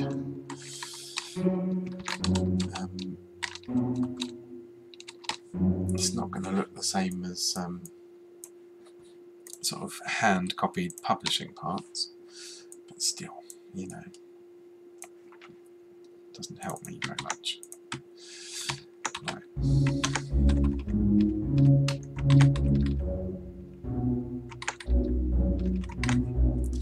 Let's go back to 100%. Yeah. Check that page.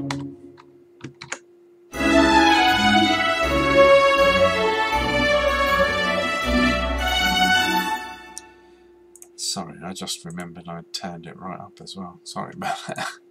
When we were listening to the pizzicato. So if you've just blown a speaker, do apologise. Don't send me the bill.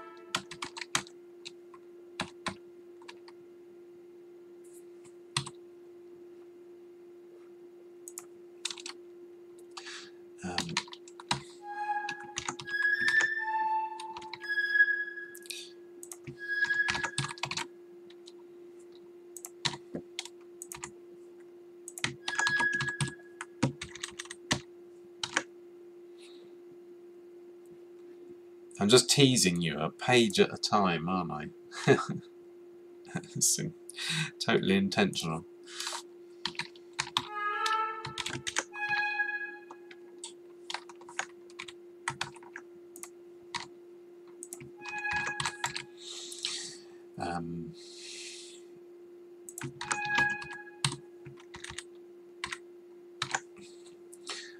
We'll sort out the spacing again in a minute.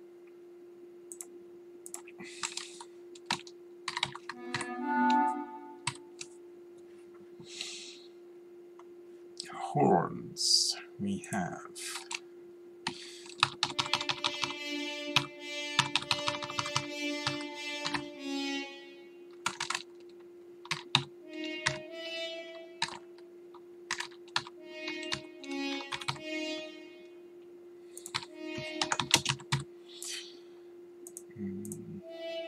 Not going to flip that because I am intending to swap this to concert score once I've finished, and if I flip that stem now, when it moves a fifth, it probably won't have needed flipping. So that's the sort of thing where I'm talking about leaving formatting for later, otherwise therein lies madness.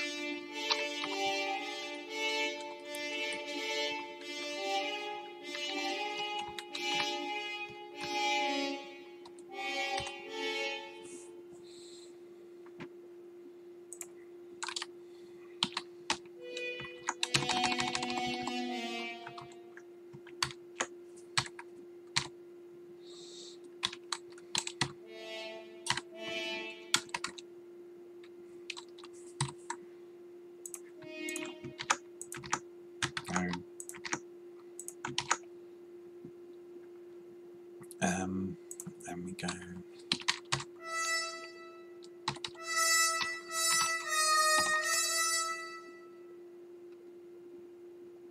That's interesting. Why is it flipped to a 1 and then 2, 3? No real reason at this point, so we'll carry on this way.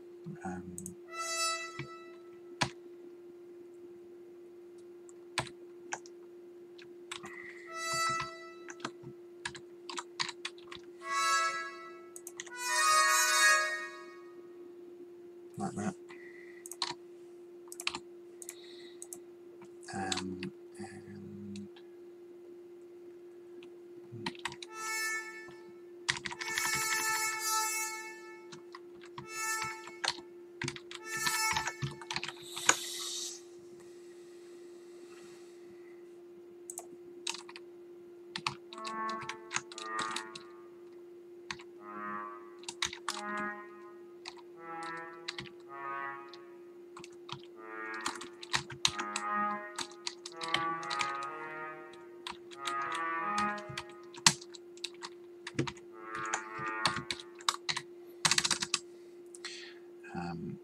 that's F, hidden FF,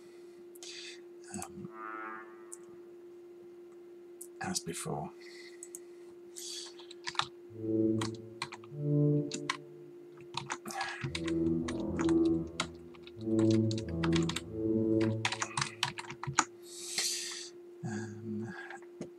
Triangle on there.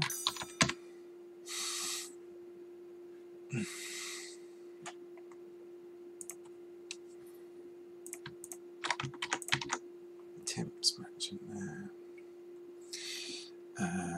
A big harp grace.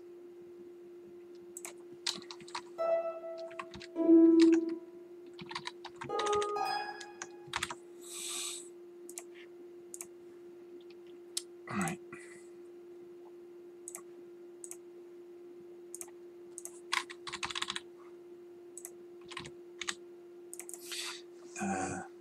Sorry, just bear with me 2 secs. I'll be right back.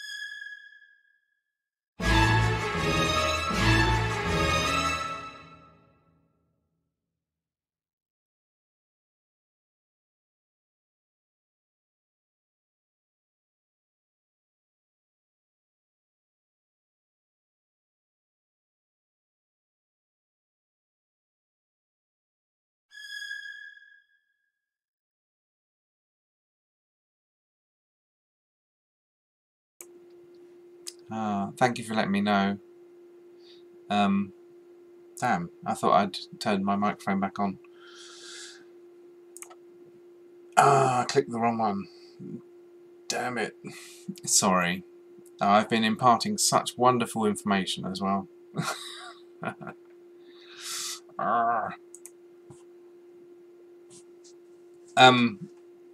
So did you miss my comment about Academy of Scoring Arts as well?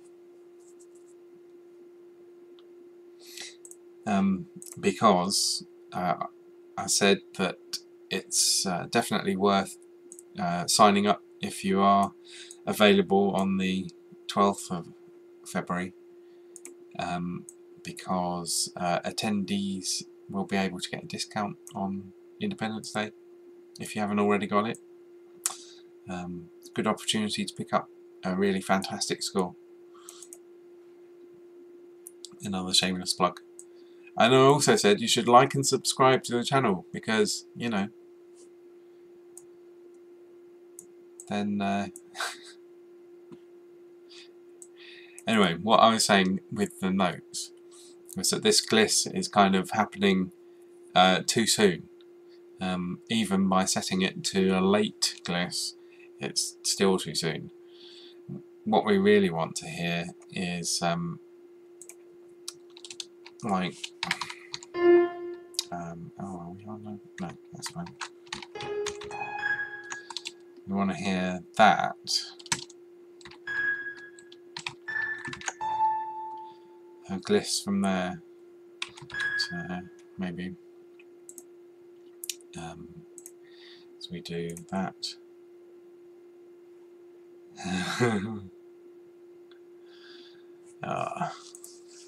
Sugar. Sorry. I think that's more what we want to hear. So we can do that. Copy, paste into voice, 1 into 2. I can do that, and then filter for voice 2 and hide it. And then at this point, select voice 1 and turn off playback. So we've got a visual version and an audio version. Audio version is hidden, visual version won't play back. So hopefully that will sound more like what we want at that moment. So let's see.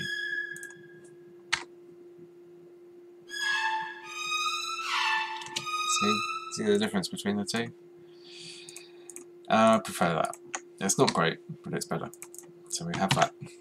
One thing that does do though is you might have noticed the spacing changed. Because we've got 2 semiquavers in there, Sibelius is making room for them, even though they're not visible. So you could actually select that second one and scooch it up.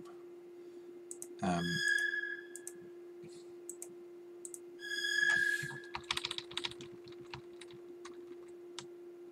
get your spacing back to something like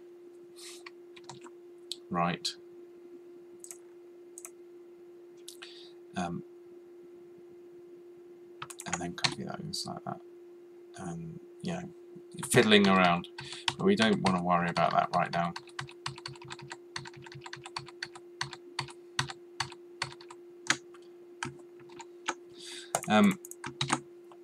Because therein lies madness.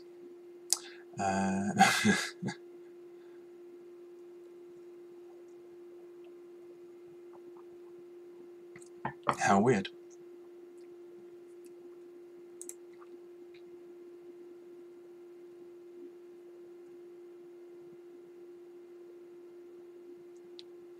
Why do it with a recorded score like Gremlins? Because I'm mad. I like to have it sound decent. That's all.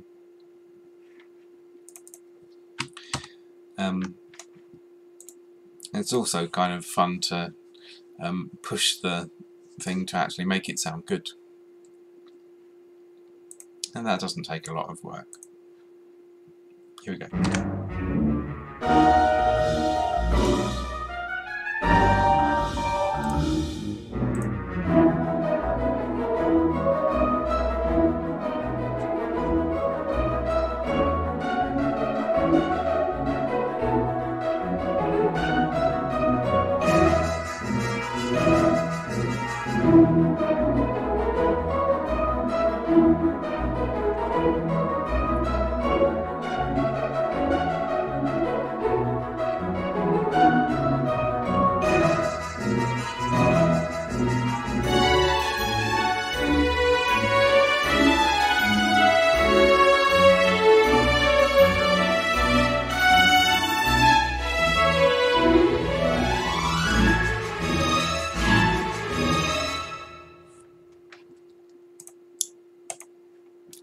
There. Let's do this next little bit, and then that's what music is.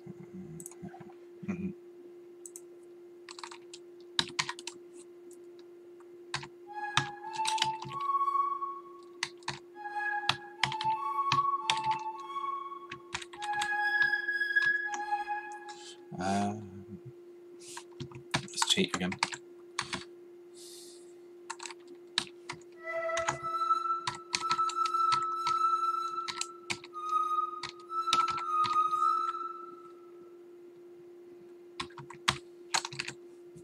Let's do that.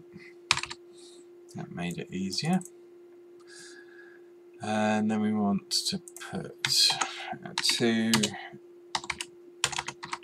pick.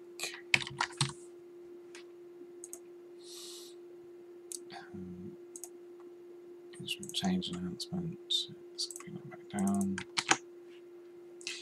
Oh, I do love all these stupid spam messages. Thanks for that, Thomas Collier, who doesn't exist because he's just an algorithm.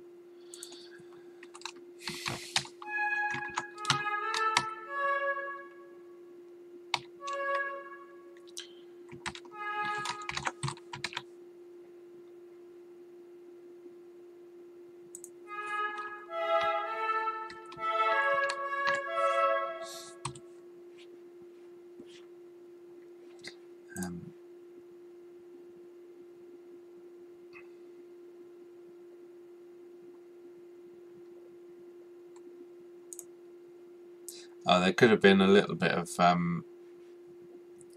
sort of RAM lag that caused that slight shift in the rhythm because I'm streaming at the same time.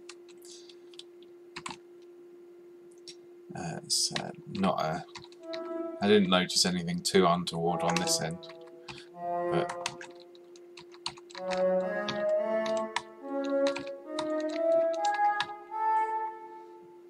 I usually export my audio afterwards and play it back because you get that sometimes when Note Performer's trying to read everything as it goes.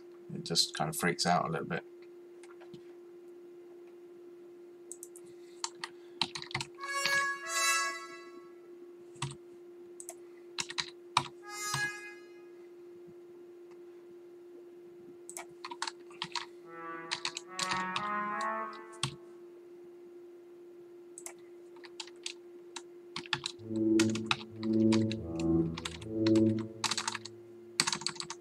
Could be, or it could be something else. I don't know. Just a thought. Evening, Darren. Nice to see you. What time do you call this, eh?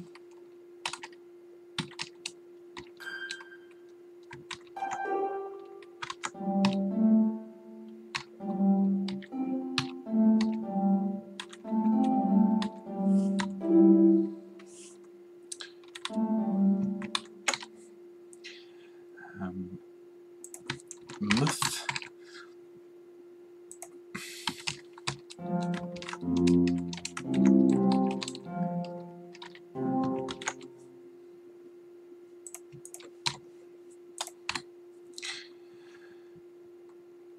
Right. Yeah, see, this is nice, this bit. I want to carry on that. I've run over my usual time. I normally try and keep it to 2 hours if I can. I'll do as much as I can get away with before Mrs. Civil says, excuse me, I want to go to bed.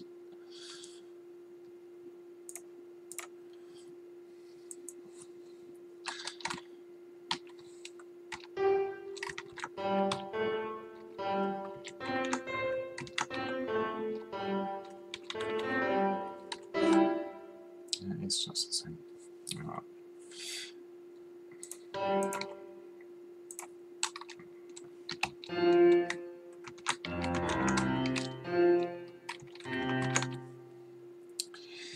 Right, so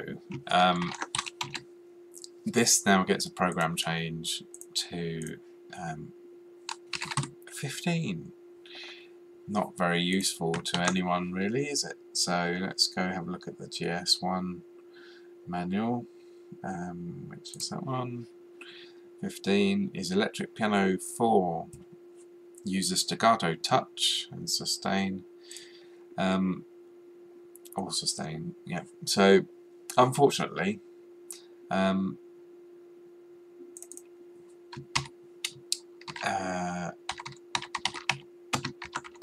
Note Performer doesn't have an electric piano sound, and the electric piano is not kind of a synth equivalent of a piano. You know, it sounds very much like a piano. It's its own thing,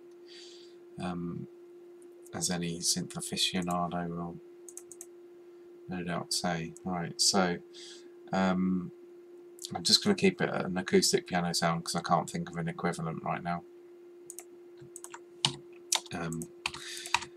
We don't need to worry too much about that really, as we are going to play this against the OST in a minute.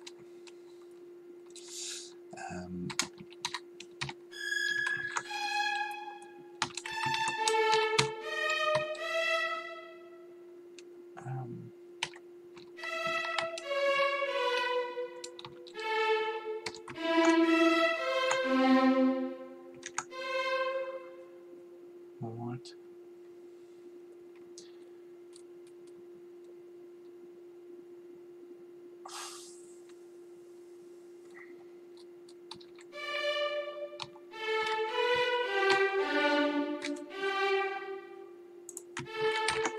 Going on faith a little bit with that because of the note heads.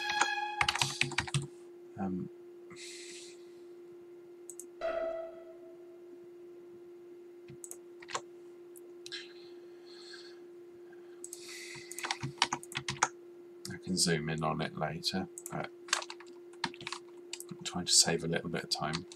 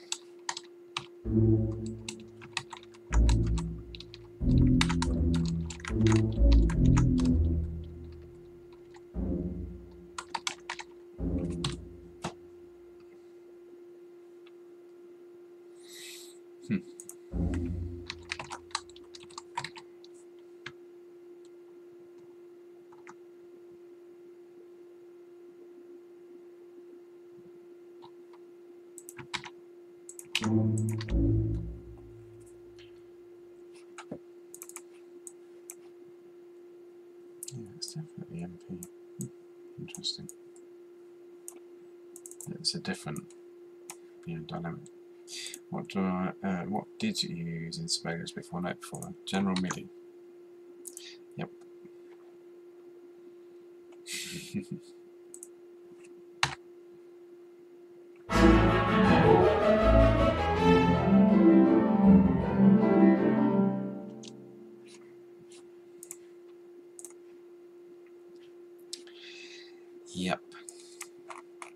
It's that crazy.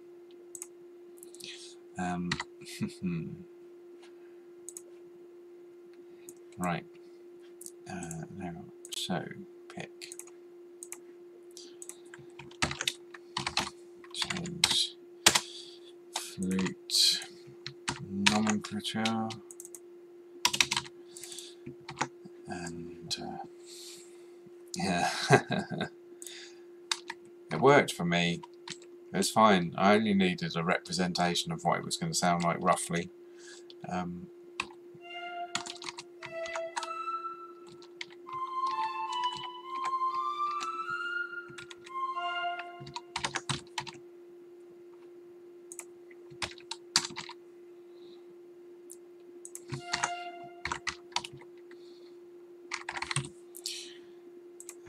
That's all about what it looks like on the page for me at the end of the day.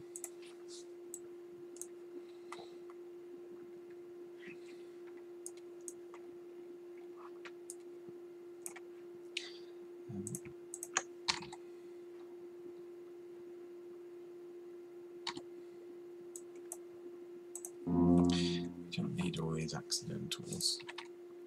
You've already got them.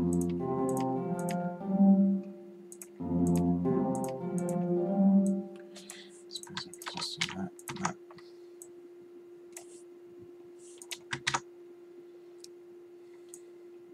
So I might put those in. Right.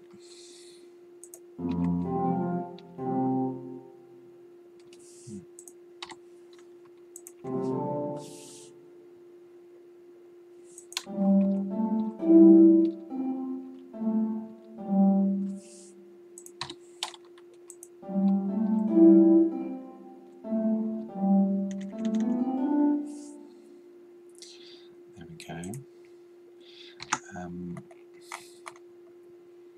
We want that in a DX7. Yoink. Which has got cart 4A1, which cart 4A1, which equates to DX7. It's not going to be on there because cartridge 4 is not in the manual. It is. Oh, I didn't list it out. Hang on a second then.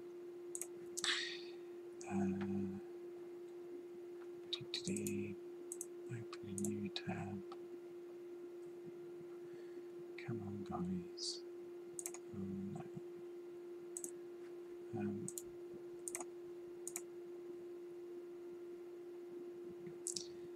I think I can hear the dog coming. That's a sign. Yeah. Hey, not quite. This one.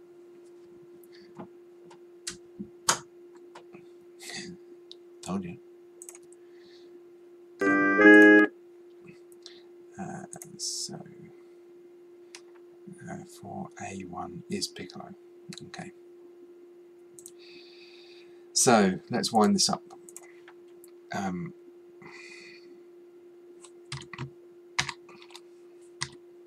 on.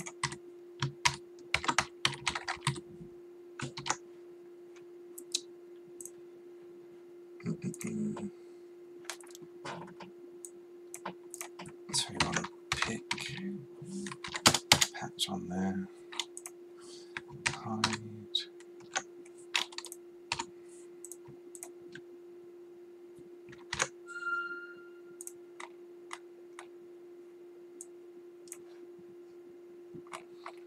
So the actual pick is playing an octave lower than the synth pick, which is fun. Possibly down to dynamics.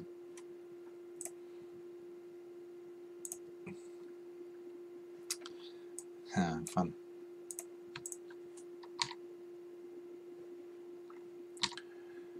Right, we'll be done in a sec.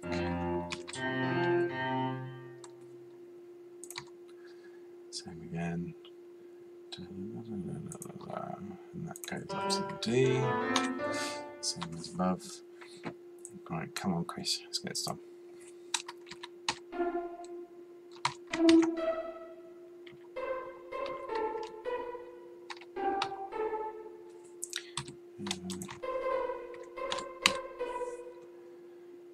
Must be like that.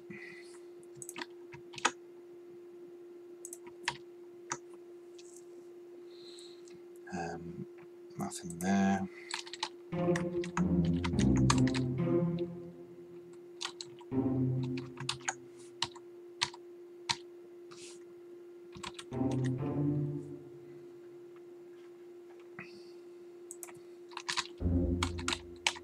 Right.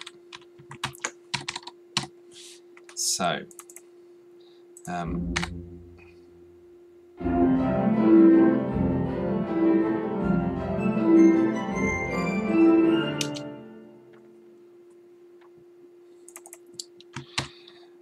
something a bit. We've drawn that to be a little bit more detached, I think.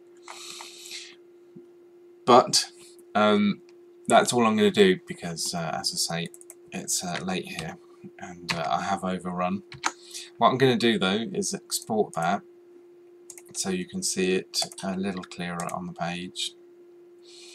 Once I've got all the notes in for this queue, I'd then trim down any unused staves and things and sort out the layout really nicely. So hopefully at some point we'll see that.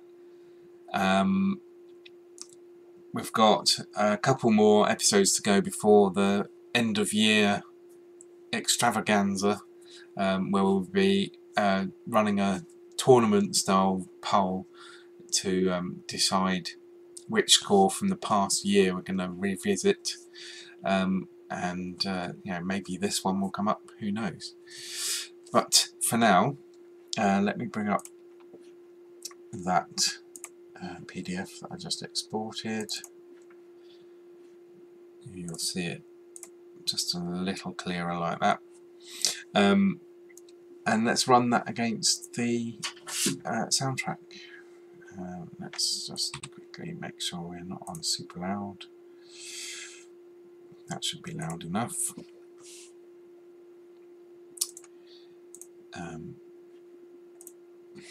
Okay, so I will bid you good night. I hope you've had a good time. If you have, please like and subscribe, and hopefully see you again next week.